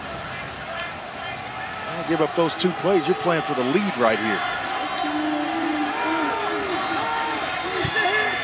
Bean with a throw. He's got Grimm giving ground, and because he gave the ground, they won't give him the forward progress. When he decides to make another move and step back, that reestablishes his location. You try to teach receivers in a crowded area, get vertical in a hurry. Don't bubble back, because he gave up 5 yards on the gain of where he caught the football about the 40-yard line. It ended up in a net result of 1. So just get vertical, and you're not going to beat or juke everybody. Get what you can get and get down. Don't bubble back, you say. That's exactly right. Gardner got some speed, and he's got a first down the sideline. That was nifty. My goodness, Velton Gardner. It looked like he was going to get tackled about 3 times. He ends up with 18 yards. They're going to rule him about the 46-yard line or so, but a nice job of kind of putting his foot in the ground, making a defender in Strong, Jadorton Strong, just froze him. Showing a little speed to go along with it. But that was all Gardner by making Strong, who had outside leverage, to make the play, making him miss. Now Torrey Loughlin in the backfield. He blocks for this run. And up the sideline, it is going to go for a touchdown for Jason Bean. There is the speed that Clark talked about, that Jamie Chadwell mentioned at halftime. That's beat speed. That's like, you know, you're playing at 4.3 speed. Great block by Loughlin to free up his quarterback, and then it was just speed. I mean, angles eaten up and everything. Ruling of a touchdown. And nobody can put a hand on Jason Bean. Question is, did he step out of bounds? I don't think so. Very close on the sideline. We got the one look at it. We have our rules expert, former official Matt Austin along with us. And as we get another look at this replay, let's check in with Matt and see what you see. Matt? Yeah, at first look, I did not see him that close to the sideline, but yep, he did right there. 15. Oh, right there, 15-yard line. Wow. And he was past the traffic already. We talked about that early in the first half of knowing exactly where you are on the field. He didn't need to do it. I mean, there was room there. That's enough to overturn, right, Matt? That is clearly out of bounds. I certainly think so. The trouble is he's got black soles on the bottom of his feet. So is that green that's still showing, or is that black from the sole of his foot? That's going to have to be determined by the replay official. I should have gone thought he was out of bounds. Simon and had diamonds on the soles of his shoes, man. Very true. I think they're going to bring this back to about to the 15-yard line. I agree with you. I agree with Matt. Speed, though. Wow. Going forward, now they figured out, and that's kind of part of the process for Coach Leipold, Lance Leipold, is who can do what.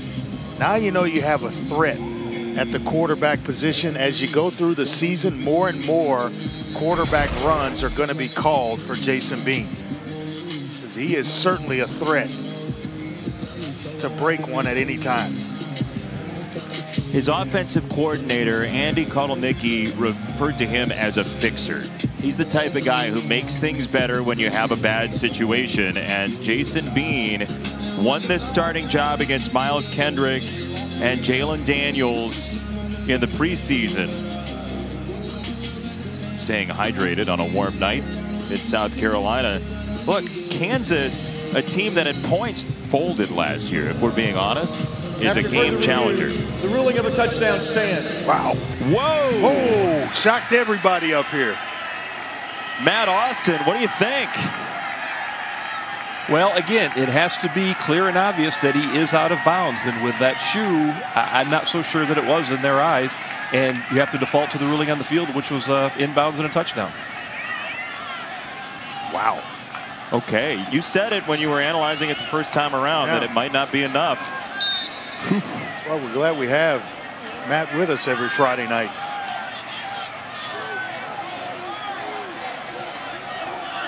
Borchilla on the extra point. And a flag comes in. Little offsides here in half the distance. Lance Boykin, who was early. I wonder if that changes things for Coach Leipold when you're at the one, working from the one. Neutral zone infraction on the defense, number 7. The penalty is declined. Well, let's see. Don't you think Hassel sounds a little like Matt Austin, by the way? It's that like penalty is declined. We will retry for extra point. It actually does. Matt, is he your sound-alike? I've never been told that before, but who knows? Do all the refs sound alike, I guess? I don't know. It sounds to me like Matt Austin as an impersonator. Borchilla for the extra point. And Kansas makes it a 6-point game. Tell you what, they got to stop. And they punched it in. Jason Bean, Andre Ware. Showing some speed to this Kansas offense and has his team right back in this ball game.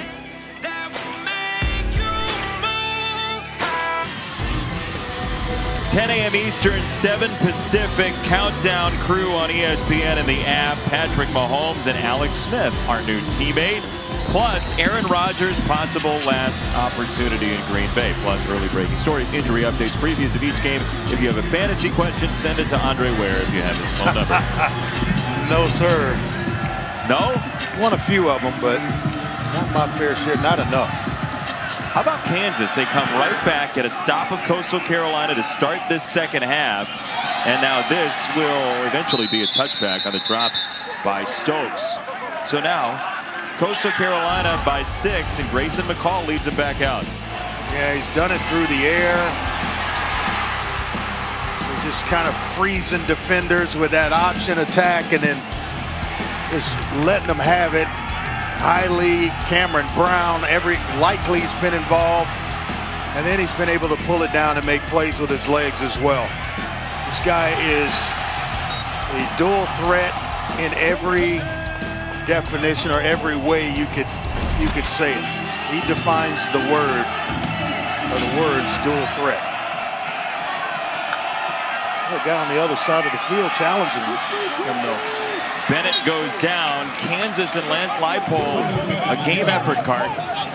Indeed, and I spoke to Lance right before the third quarter started. He said this defense of his is under a lot of pressure because McCall and Coastal Carolina will have multiple looks. They got the run option game and then the pass game. So you can't just swarm to the ball. You have to be assignment-based. You have to be principle-based, and you have to really trust your instincts in terms of where the ball's going because it comes at you in all different angles. Highly over the top into Kansas territory. Clark, you spent time with Grayson McCall yesterday. What do you think is inside of him on a drive like this? You know, I think he loves proving that he's a passer. I think when people look at this offense and they break it down with the option run game, he gets tagged as a option quarterback. He loves throwing the ball. He loves answering the bell, too. You know, he told me the big drives, whether it's the beginning of the third quarter, late in the fourth, that's what he lives for. He watches guys like Tom Brady last night. He wants these types of moments to take over a game. Yeah, I think the word you said, the key word there was passer. Most guys that when you're running an option attack, you're a thrower. You know, you're hoping to complete passes. That read that he just made and the throw, the type of throw necessary to beat two deep zone, there is no foul on the play for a false start. Go first down. Driving the ball after the receiver takes an outside release on the corner, in between that window before he gets to the safety. You got to drill that ball. And that's the throw he made. That gives the play an absolute chance to work. Reese White doubles back. Big gap on the outside, just short of the 35-yard line. Jeremy Webb took him down after a gain of 13. This run by Reese White. Starting one way, that counter, running the counter, pulling the tight end around out in front. They are clicking on all cylinders right now.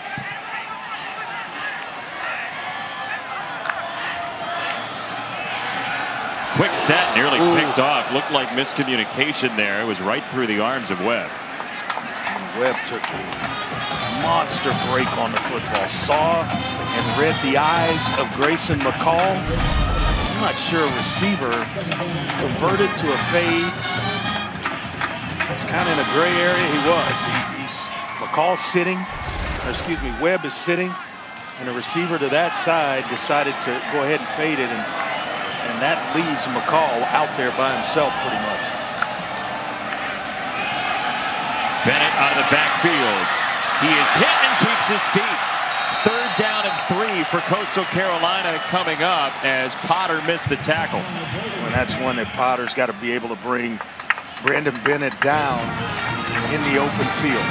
Such speed that he was able to shake free of Gavin Potter and get him in third and short. And it's a whole lot better situation for Kansas if Potter's able to make that tackle to make him basically it's third and long at that point. But this is where you're going to get some Grayson McCall. Here he is. He goes to Latushko, Greg Latushko, who they call Mr. Third Down, and you just saw why.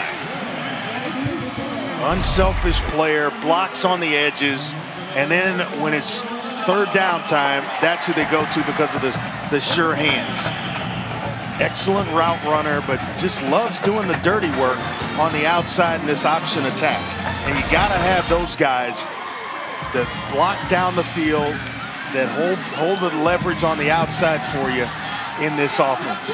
Which has been a great third down offense the last year and 2 games. They were 52% last year. McCall shoves it to the outside, and touchdown, Reese White. Jason, how about the job of Isaiah Likely? I love the unselfishness of players on the outside. Likely blocked his guy into the end zone. Keep an eye on number 4 as he'll pop into the screen, and the job that he does, coming across the formation out in front, and he's just going to block his guy into the end zone. Doesn't give up on it, doesn't give him a chance to get back in the play. Boy, I love the unselfishness. You like kicking the extra point here, Andre? Yeah, I do. You're not chasing points. Go ahead and kick it.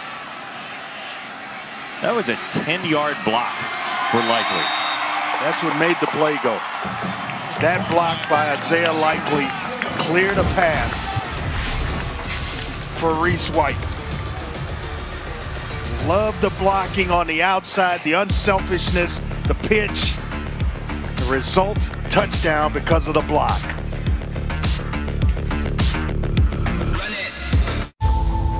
There's an America we build. This week, college football is coming together to recognize the important role of teachers and their impressive efforts during the ongoing pandemic. On behalf of the College Football Playoff Foundation and ESPN, we'd like to donate a $1,000 Donors Choose gift card to Beth Johansson at Coastal Carolina University for her hard work and commitment to the kids in her classroom. They can use the money for any school resources they need for the students. So congratulations to Beth Johansson here at Coastal Carolina University, a building institution. Their enrollment is up to a record this year, over 10,000. And for more on our teacher of the day, Beth Johansson, here's Card.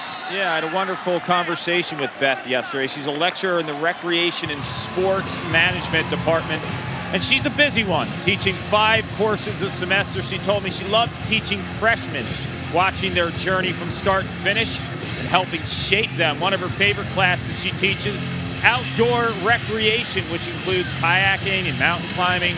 Students get challenged, they get uncomfortable. That's what she loves about it. She sees the growth and the teamwork aspect. I'll tell you, I wouldn't mind going back to college, taking that class, and having you two join me. I wouldn't mind doing that. That boat would capsize so fast if we were kayaking together. We get back here, we might have to look into that. Go over and take a class on a Thursday. Andre's a yes, I'm a no. You guys go out in the kayak together. First down for Kansas. Bean is hit and dropped. Now the ball came loose. Let's see. Gallagher came flying in like he had the football. It's going to be second down. Gerard Clark, the big dude in the middle, got the hit. Yeah, he is a pile pusher in terms of moving guys around up front. Came here, they wanted to play D-line, was recruited as a tight end, and then came in 300 plus. I said, well, you got to move to the offensive line. He asked Coach Chadwell to move the defense, and if he got himself into better shape, he could move, and obviously did. Coastal's defense is firing in a big way. That's Enoch Maconzo again. Third down, he's been very active today. Yeah, we've seen Kansas overcome 3rd and long in this ball game. The first drive they were able to do it, so don't count them out, especially the legs of Bean, who is already over 100 yards rushing. That's the 2nd time in his career. He's had runs of 34 and 46. And he's got about 206 of Kansas's 265 or so total yards. Better 80% of their offense has come through Jason Bean. Very steady hand.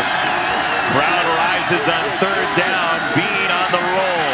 He unloads down the field, and it is caught. Trevor Wilson's first grab. He held on a big hit downfield. And it's a gain of 40. Braden Matz, the safety, coming over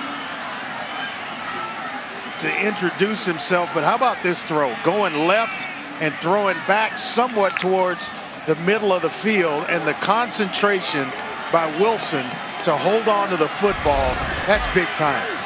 Spillum tripped. And Kansas gets 40 yards out of it. This is Bean. And he goes down, tripped up foot high by Derek Bush. That's a heck of a tackle by Bush, because you're about to witness 5th gear by Jason Bean if he doesn't make that tackle. We watched it their previous drive, and it was getting ready to happen again. That's a nice open field tackle. Derek Bush out of Tucson, Arizona. They have recruited to get this core group from just about everywhere for Coastal Carolina. His only official visit was here, and so many guys are in that boat for this Chanticleers team. Bush had an interception in last year's game. Gardner. Pressure camp, the weak side. McConzo again swarms him. Just can't do it. You can't do it as a running back. When it's not there, you've got to learn to get back into the line of scrimmage and take whatever's there. When you try to bubble it and bounce and hit a home run on every run, all you're going to do is put your offense in bad shape. McConzo may have hurt his wrist or arm on that play. He was grabbing his arm. One of his teammates helped him up, but it looked like he didn't exactly want to get up. So they're going to check on Enoch McConzo out of Quebec by way of New Mexico Military. And well, they started the year last year with McConzo and Kendricks Gladney kind of splitting time at that nickel spot, and then McConzo kind of took over, had 76 tackles on the year. So Gladney's a good replacement if McConzo's got to go out for a while. We'll check on him.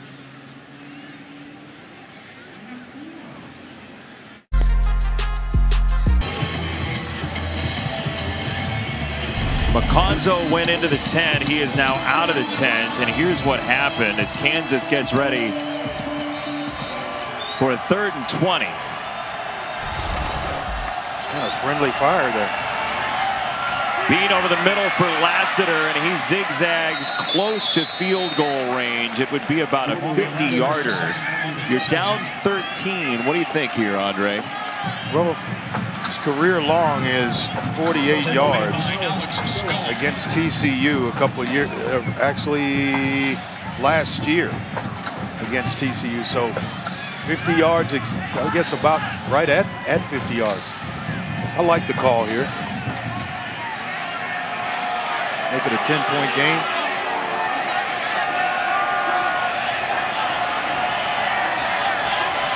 Might make a different call if it's not year one in your program for Lance Leipold. Borchilla had it blocked. Coastal Carolina blocks it. It is Spillum again. Now there is a marker down. Spillum has become the deflector for this defense and special teams unit. If it's offsides against Coastal. Offside. Yeah. Defense number 23 was in the neutral zone at the snap. It's a 5-yard penalty. There's a change. Coach Leipold's decision here and send the offense back on the field on 4th and short. I think it should. What about you? I think you go for it here, no doubt about it. It lined up in the neutral zone, and then Spillum has found a way to get to the kicker. There was a punt block at first or earlier in the game, and this is just all about scouting. And a good job by the special teams coach cutting him loose. 4th and short. They've been turned away once in this game and led to a touchdown. Let's see if they can convert.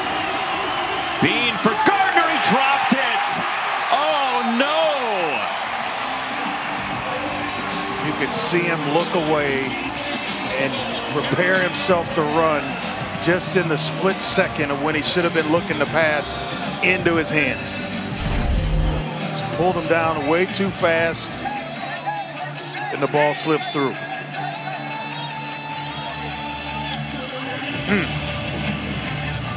Remember when Lance Leipold told us about what he wants from his team? It is how you respond. There are bad situations. How do you respond? We saw his positivity over on the sideline. He and his staff are going to try to put that in the back of their minds and get a stop of Coastal Carolina's offense. That doesn't mean it's not frustrating for the first-year head coach. Good point. Grayson McCall back to the steering wheel for Coastal Carolina. And he will throw to the outside for a first down and then some. And a hurdle job by Likely for a gain of 19. I think he did the same exact thing in last year's matchup against Kansas where he went airborne. Excellent hands. They do a nice job on the outside of running coverage away, slipping the tight end out. It's Hiley that takes coverage backwards, and then Likely slips out into the flat. And the whole thing is timed well by Grayson McCall. Likely from near the shadow of the Harvard campus in Cambridge, Massachusetts. Gets the gain for a first down, and this second down carry for Reese White. He has had some game tonight. A couple of touchdown runs, matching last week's total of 2. 93 yards on 11 carries. Here's what's coming up. Josh Heupel and Tennessee against Pitt at noon Eastern on ESPN tomorrow. That might be a pretty good football game. Pitt at Tennessee. I think so. Yeah. I think you're onto something. Don't forget Ashton Kutcher on game day for guest picking duties with the crew. There's that option. McCall to the weak side and a first down on the pitch for Bennett. Well, that's one of the beauties of this offense is that they don't always run to the strong side where the tight end likely is lined up. They'll go weak with the option. They'll go strong with it. They'll counter where you think they're going one way, and all of a sudden they run the counter option. And then when you have a bead on there, you think you've got it just about defended. McCall will come out and just spread you out, throw the football around for an entire drive. They are tough to defend when you have that many components in your offense. He's got 6 incompletions in 2 games this year, Grayson McCall, after the Citadel game in week 1. He keeps it himself and finds an alleyway and just dodged a massive shot at the 34-yard line. It'll be second down and 8. He just got out of the way as Logan was coming in. Yeah, their playmaker on the back end was barreling down at him. Actually Bryce Carpenter, who they sneaked into the game. And yeah, pardon me, that was Carpenter in. So McCall back in now on second down and 2. To your point on McCall, 84% last week against the Citadel throwing the football. Jones Twisted down. It's going to be close, and it looks like he might be half a yard short. Hayden Hatcher took him down. Let's see based on the spot. They go to this kind of. It is third. No, they are going to move the chains. One of the markers said third down. For a moment, they have these LED numbered lights, as you see. The far one had a 3. The near one had a 2. Now there's a 4 and a 1. So we've seen all the numbers. They go to this tempo. Boy, they're dangerous when they get in this look. McCall loads it up down the sideline for Likely, and he's incomplete. Kenny Logan was stapled to him, and the crowd wants a flag. The student section especially. It's second down. That's just good coverage by Logan on the back end. I mentioned he's the playmaker, or one of them, on this defense, and he does a heck of a job.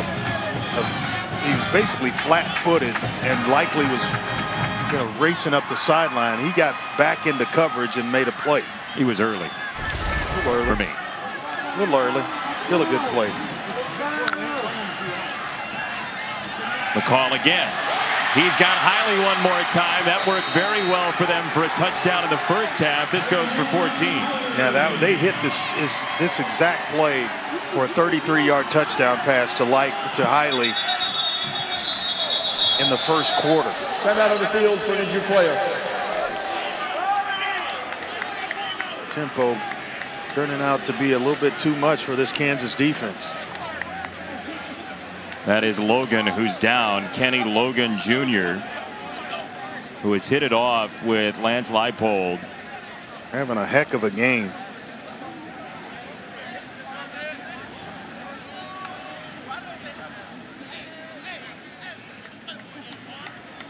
Logan leading all Kansas defenders with 7 tackles.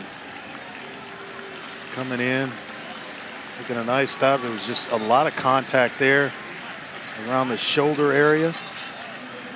I mean, he made a really strong effort there to try to avoid a crown of the helmet contact piece. Yes. To me. So Logan's going to come off. It's a first down, Coastal Carolina. Coastal's been balanced tonight. Talk about their offense, its versatility, but it also has balance. 183 yards rushing to 179 yards passing. That will keep you on your toes, on your heels defensively. Saw McCall just trying to fire up his right guard, Trey Carter, making his 50th career start tonight.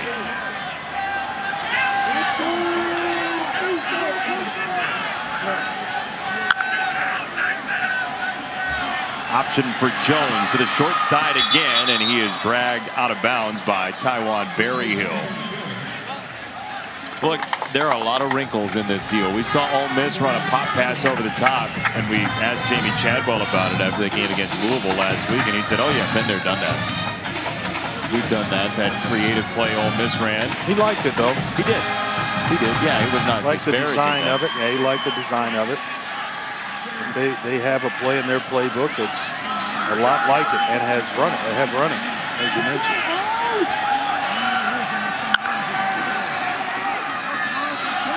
Nice lead block by White, and Jones somehow barrels across the 5. Reese White threw his body at that play to lead the way for Jones. And that's kind of where Clark was talking about earlier, this team loving one another, playing for each other. You start to see the unselfish play. We talked about Likely and his block to help Reese White get in the end zone. Well, guess what? Reese White's in the game, and he's going to go out and throw a block for Jones. It's just the unselfishness of each player on this offensive unit. It's unreal. First and goal. McCall breaks out of the pocket, a little pump fake, and he seeks the sideline and has to hurdle over a sub-sandwich advertisement to set up second down and goal. Athlete right there, mid stride. You could have stacked like five or six sandwiches up, and he'd have gotten over him. It's just fun watching him execute because there's so much he can do. When you have that kind of athletic ability, and oh yeah, by the way, he's a pretty good passer as well. Tough to defend. Was a really good pitcher in his youth as well. He pitched in Cooperstown back in the day, coming from North Carolina.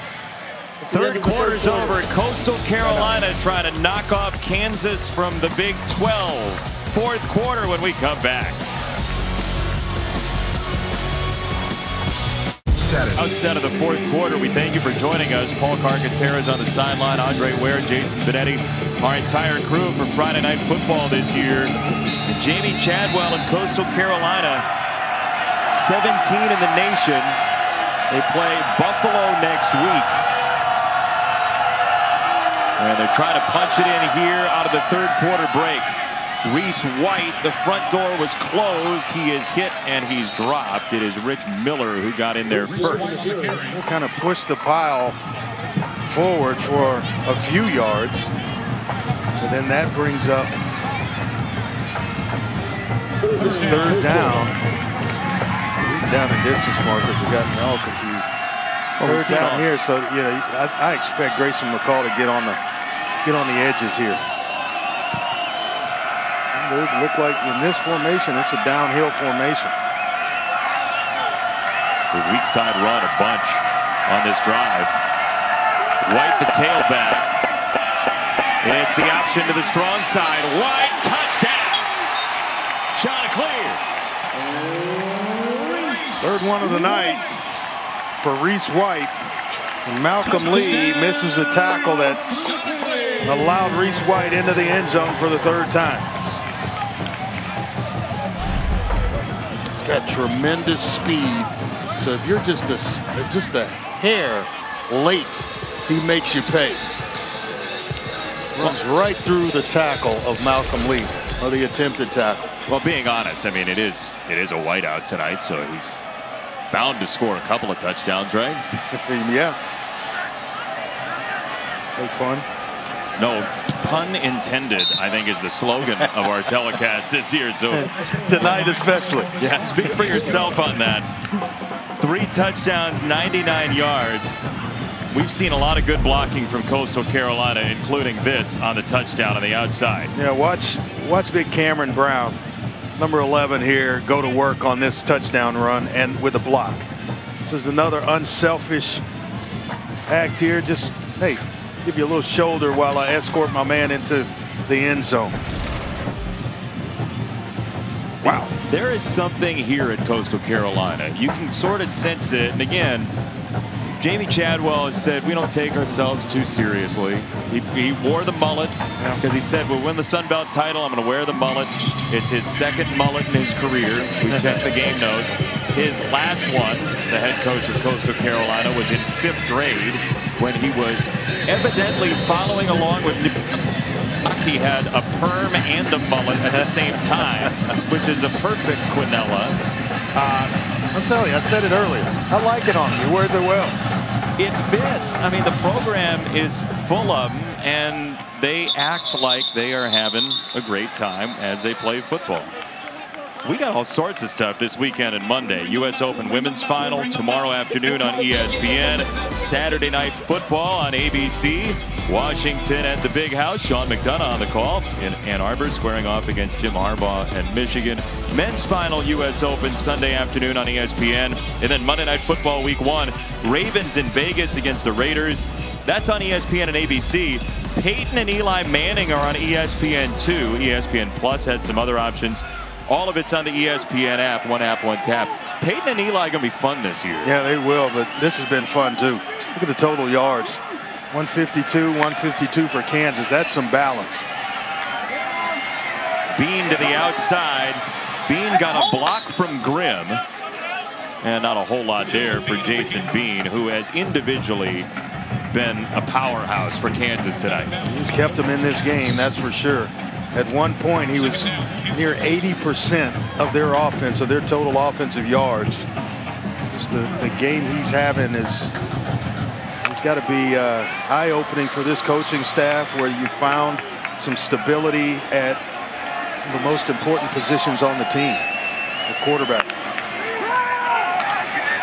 Bean stands in, takes a hit, and this is down the field for Lawrence Arnold, who had a huge game last week, and Arnold has a first down on a gain of 37. Boy, he is a weapon. Jason Bean is going to be a weapon.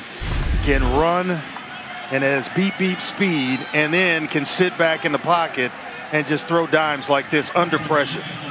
There's 2 or 3 defenders around him, and he throws one heck of a pass to Lawrence Arnold. First 2 career touchdowns came last week for Lawrence Arnold in front of his family, who came up from Texas. Lawrence Arnold has recently lost his father, and his mom was there watching that game, and a huge game to get Kansas the win. It was a beautiful moment. A couple of touchdown catches in that game, 2 to be exact, on 3 catches for the game last week against South Dakota. How about this? Lawrence Arnold said his mom came up to him after the game, gave him a big hug, and said, "Your dad would be so proud of you." Yeah. Tough. It's a tough situation for that young man.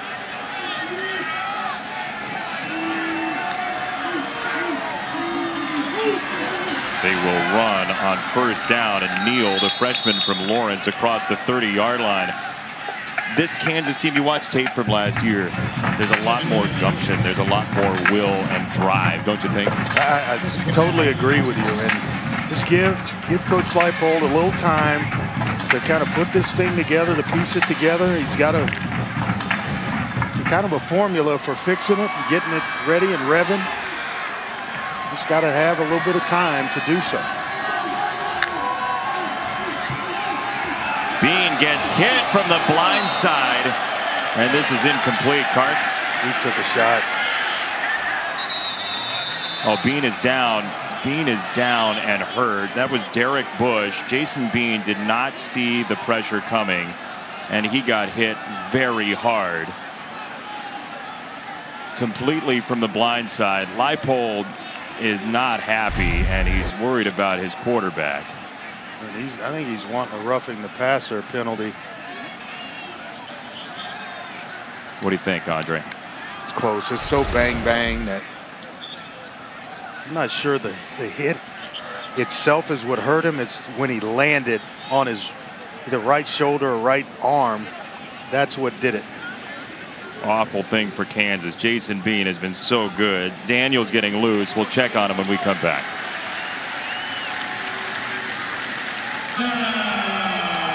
Coastal is up by 20, and unequivocally Kansas's best player tonight has been Jason Bean, their quarterback. He's on the sideline right now. Trainers were working on his right wrist. He's a righty, that's his throwing arm. And it looked like he was okay in terms of the ability to get the ball out of his hands when he was warming up moments ago. I expect him to be back in the game. Clark, thank you very much. Jalen Daniels from south of LA and north of Long Beach came in for that handoff to Neal, and you're right, Clark, Bean is right back into the ball game. So that looked ugly, Andre. He's back in after a play. Yeah, he had a play earlier in this drive that he hit Lance Arnold on that I'm not sure if he hit a helmet, but he got banged up. That's where it kind of started, and then got hit again the last time he was in the ball game. But good to see him back on the field. Bean to the end zone for Arnold, and it's incomplete. Derek Bush, who had the hit on Bean, had the coverage that time for Arnold. One of those. Got his first touchdown pass last week. Pair of touchdown passes. Great game, as we mentioned, from a good high school program in Texas. DeSoto. Yeah, DeSoto's usually loaded. Loaded, and in the playoffs, it seems like every year.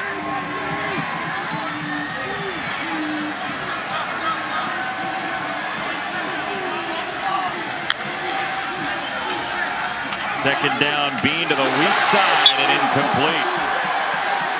Trevor Cardell, the backup tight end, the intended target, and he got lifted by Matz. Third down. Tremendous athlete. Also on the baseball team at Kansas, but the coaches felt like Trevor Cardell really developed in fall camp. Really came along, was going to give him another option behind Mason Fairchild. Big guy at 6'5", going to put some weight on him throughout the season, maybe in the offseason, add to that 235-pound frame. Kansas wants to stay in this game. 3rd and 10 and 4th down 2 would be necessary as Bean whips it wide, and that's incomplete for Arnold, who wasn't close to the ball in double coverage anyway. You gotta go for this, right? Yeah, he's dancing and entertaining defensive backs, and the ball's in the air.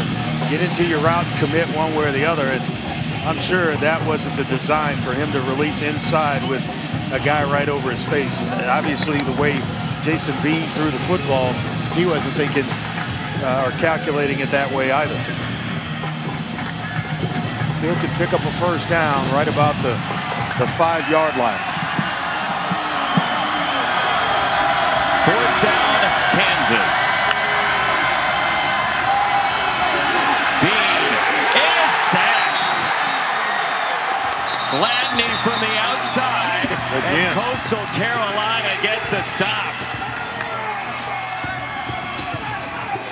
Where they saw Tyron Jackson go to the NFL, and they needed another presence on the outside, and Zero has been there all night. A couple of sacks in this one. Ray Stewart is contributing in a major, major way. Josiah Stewart with the sack for Coastal Carolina. The Chanticleers will take over when we come back. ESPN College Football Primetime is presented by Ram Trucks, Motor Trend's Truck of the Year for the 3rd year in a row. What a great hairband they would be here at Coastal Carolina. I mean, that is like 80s rock stuff going on. The mullet took off last year during quarantine when guys couldn't really get haircuts, and it's become a thing here at Coastal Carolina. It is a beautiful thing, you have to say, as Coastal will run it. During lacrosse season, Paul Carcaterra travels around and cuts hair of players from across lacrosse. What do you think of this, Mr. Barber? I think it's tremendous. I would love to sit down with Jamie Chadwell and Grayson McCall and get into those heads.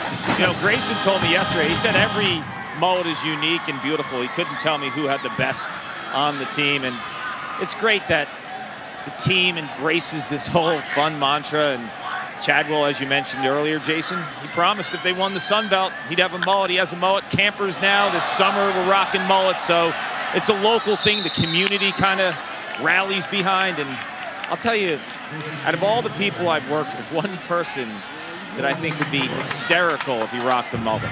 Jason Benetti. Andre, what do you think about I love that. I love your idea. I think he should start growing that baby right now. See, let's go ahead and shave the sides down, Kark, today. You know, once we get back, and then start him on his journey. I missed a baseball game for this tonight.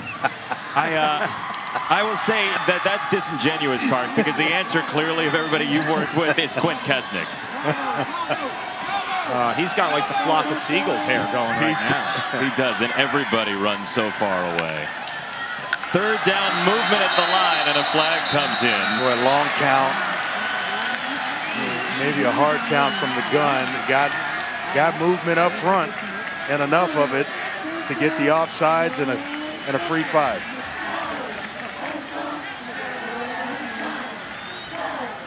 Gotta say, the best part of this crew is they know when to turn Kark's mic off. Neutral zone infraction on the defense, number 11. Jumped in the neutral zone, causing the offensive infraction. That's a 5-yard penalty. Still third down. Yeah, make it a little bit easier here for Grayson McCall and the offense to convert. Yeah, it is enough. It's tough enough trying to stop this Coastal offense where you give them 5 yards on third down and long, make it a little easier for them.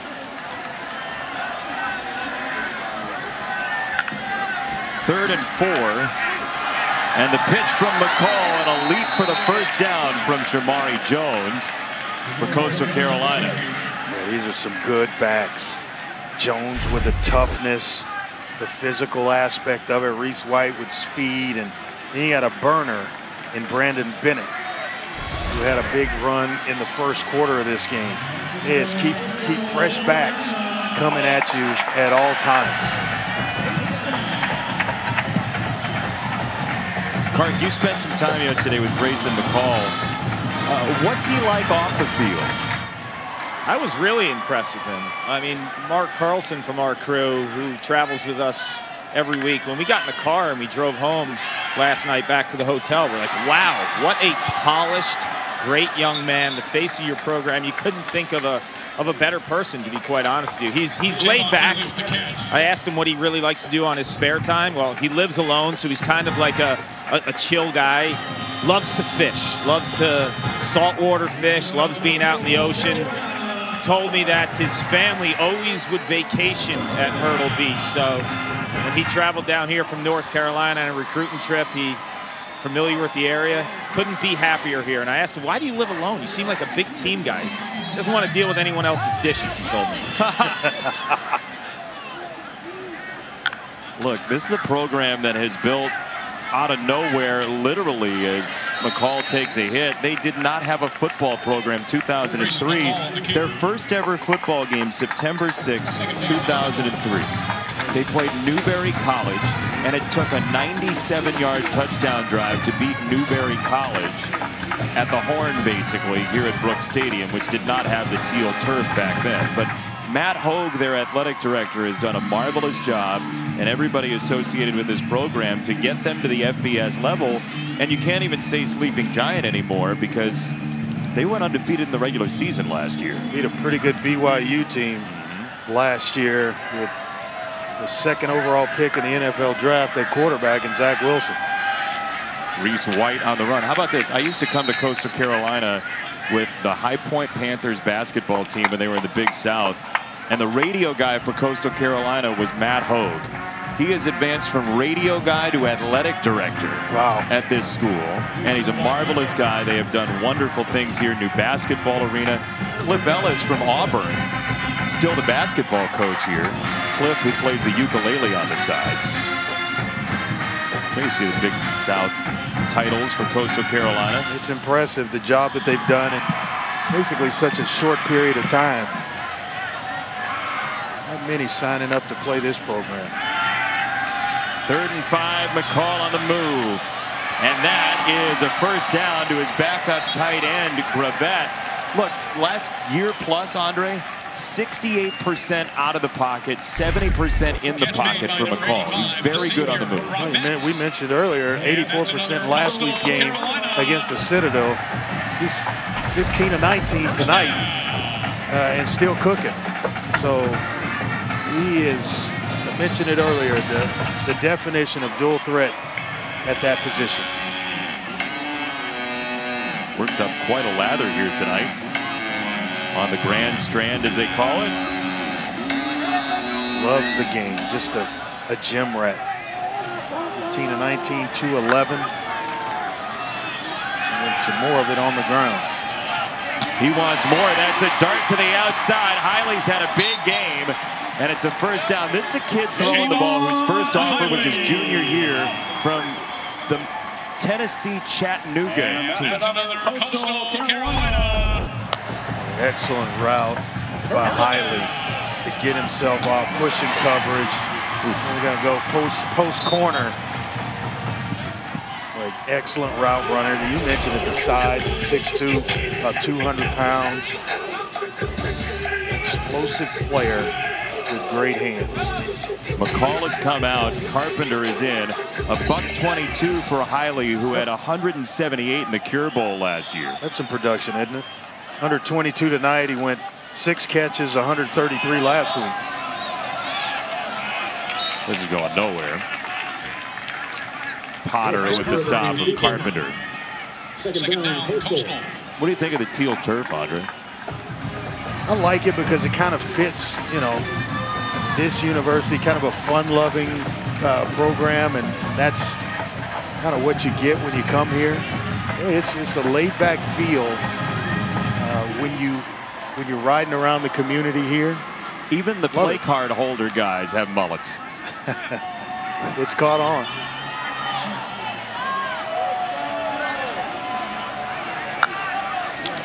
McCall loads up another throw down the middle and a touchdown to Cam Brown. Love rewarding the unselfish players. We talked about Cam Brown on a block that he threw for Reese White to get him into the end zone. Well, you get back down here, go ahead and reward the big fella Cam Brown. 7th year of college football, known as the old man. Great size, and they felt like he would be a red zone threat with that size at 6'3", 210. Boy, is he playing some pretty good football.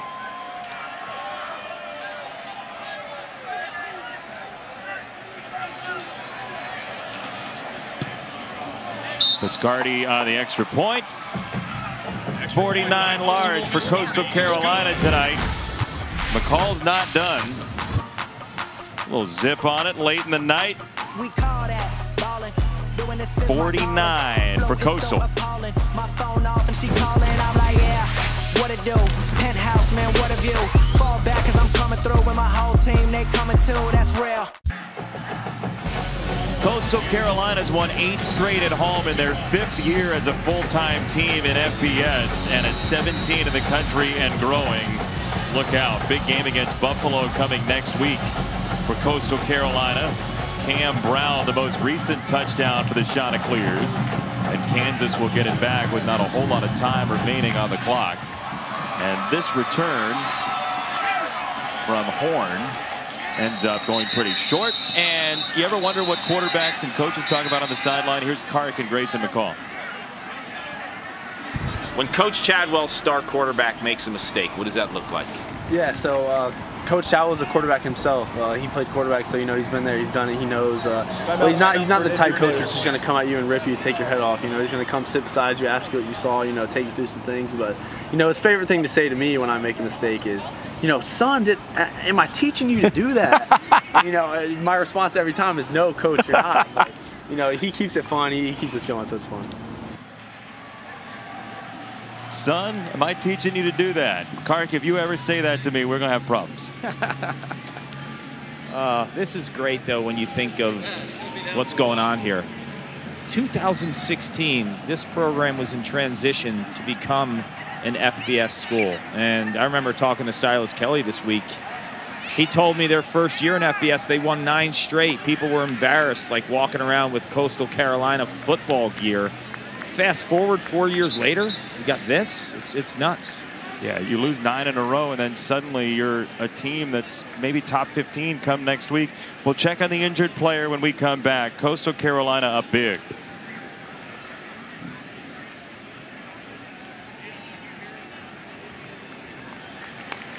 Does your deodorant keep you fresh all day? We put Dove Men deodorant to the test with Nelson, a volunteer that puts care into everything he does. It really protects my skin. It's comfortable and lasts a long time. Dove Men, 48-hour freshness with triple action moisturizers. Experience our advanced standard safety technology on a full line of vehicles. At the Lexus Golden Opportunity. Alex Spillum went into the tent for Coastal Carolina after the injury on the kick return as Daniels comes in to play quarterback for the Kansas Jayhawks in a stadium that has a record attendance tonight of 17,697, largest crowd ever at Brooks Stadium for a Coastal Carolina football game. It's going to continue to grow as this program continues to have success. Well, that number is going to be shattered. And I would think this year. They had the second highest attendance in this football facility ever last week against the Citadel. So now against Kansas, they go over that by about 1,500. Daniels to throw, and he's got a first down to the outside of the 45 to Lassiter. Nice throw. Young player, just a sophomore from California, Lawndale.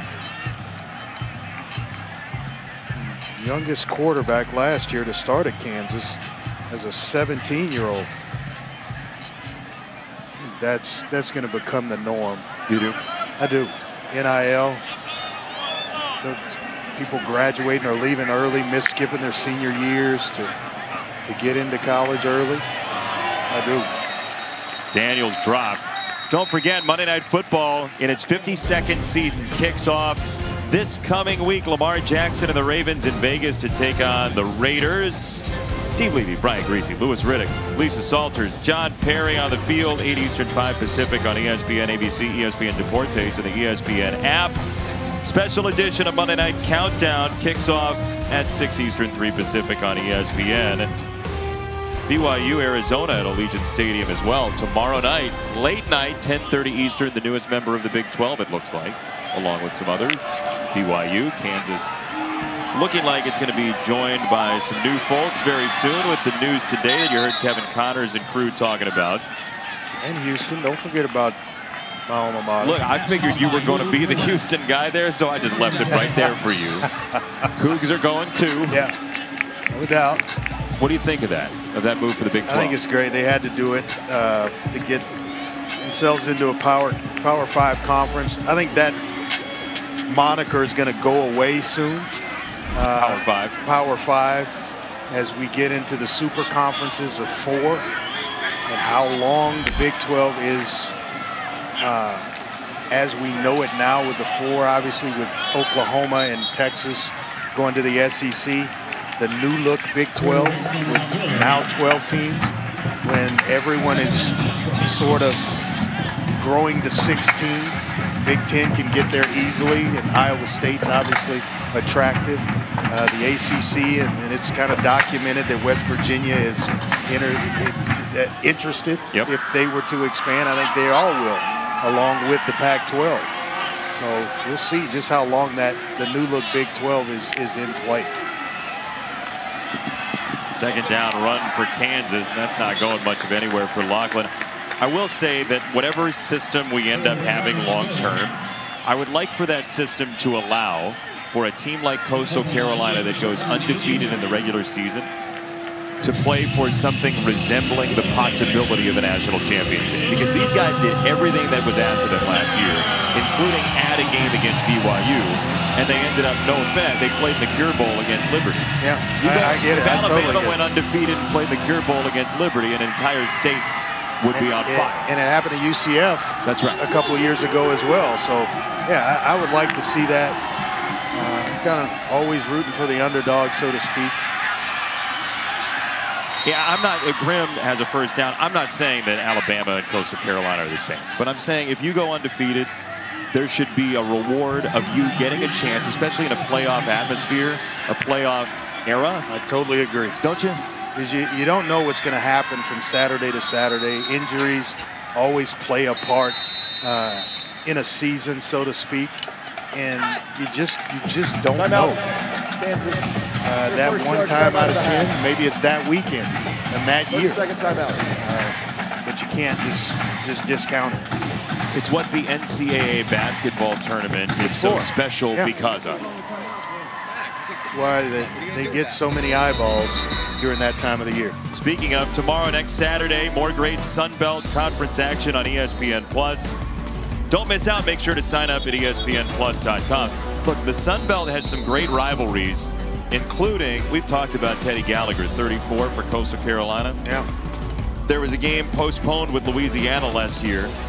Teddy Gallagher said that he would play Louisiana at 3 a.m. in a Wendy's parking lot. Yeah, that's how badly he wanted to play. Some great players from the Sun Belt. Denario Davis, T.Y. Hilton, Mason from Troy. There's some great players in that league.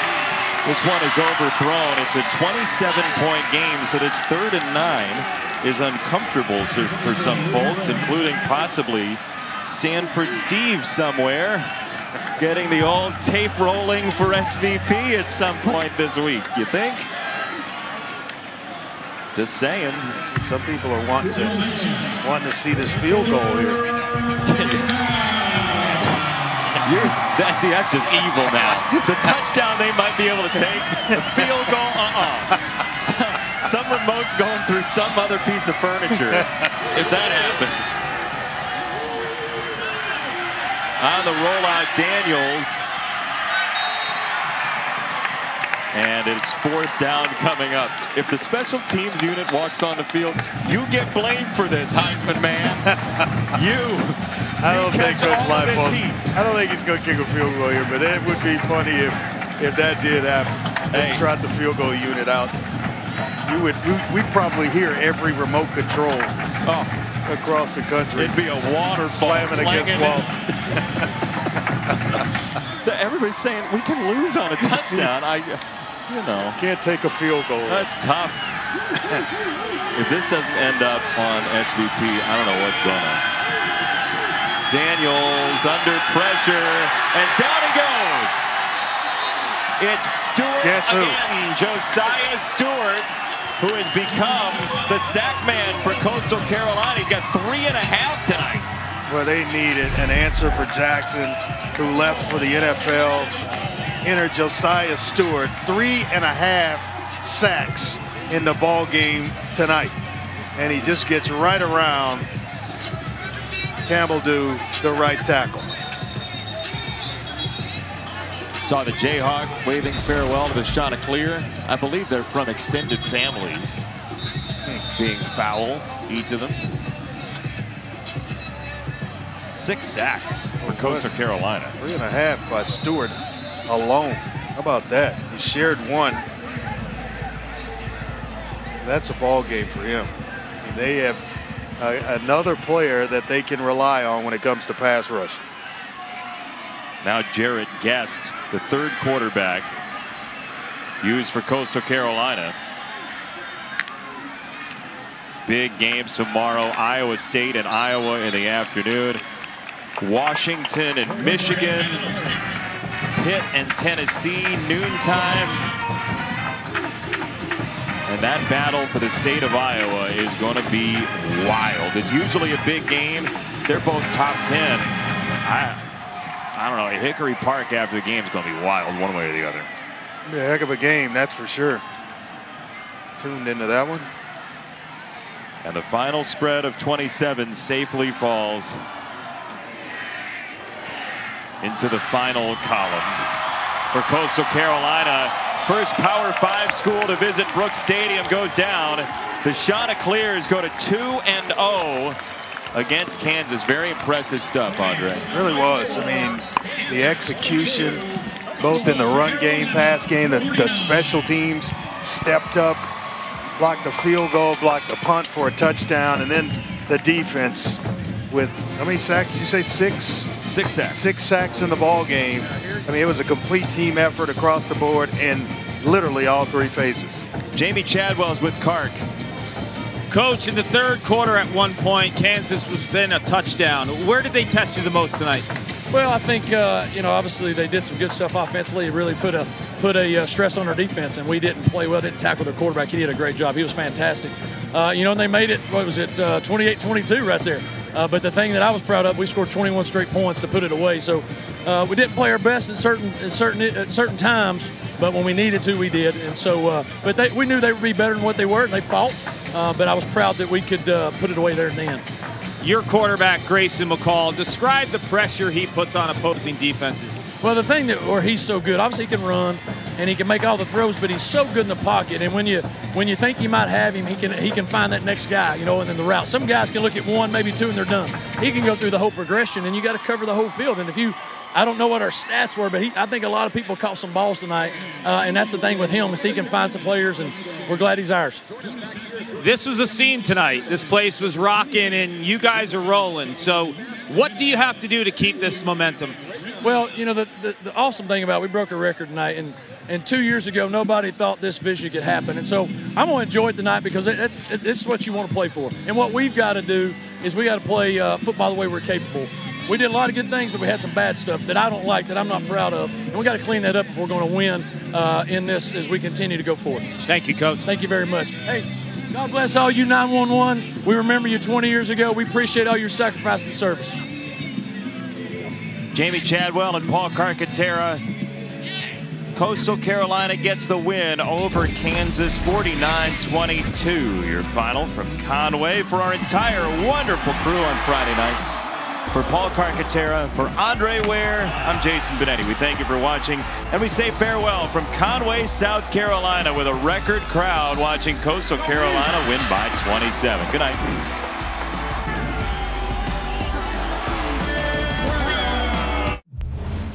Don't let it happen. I didn't even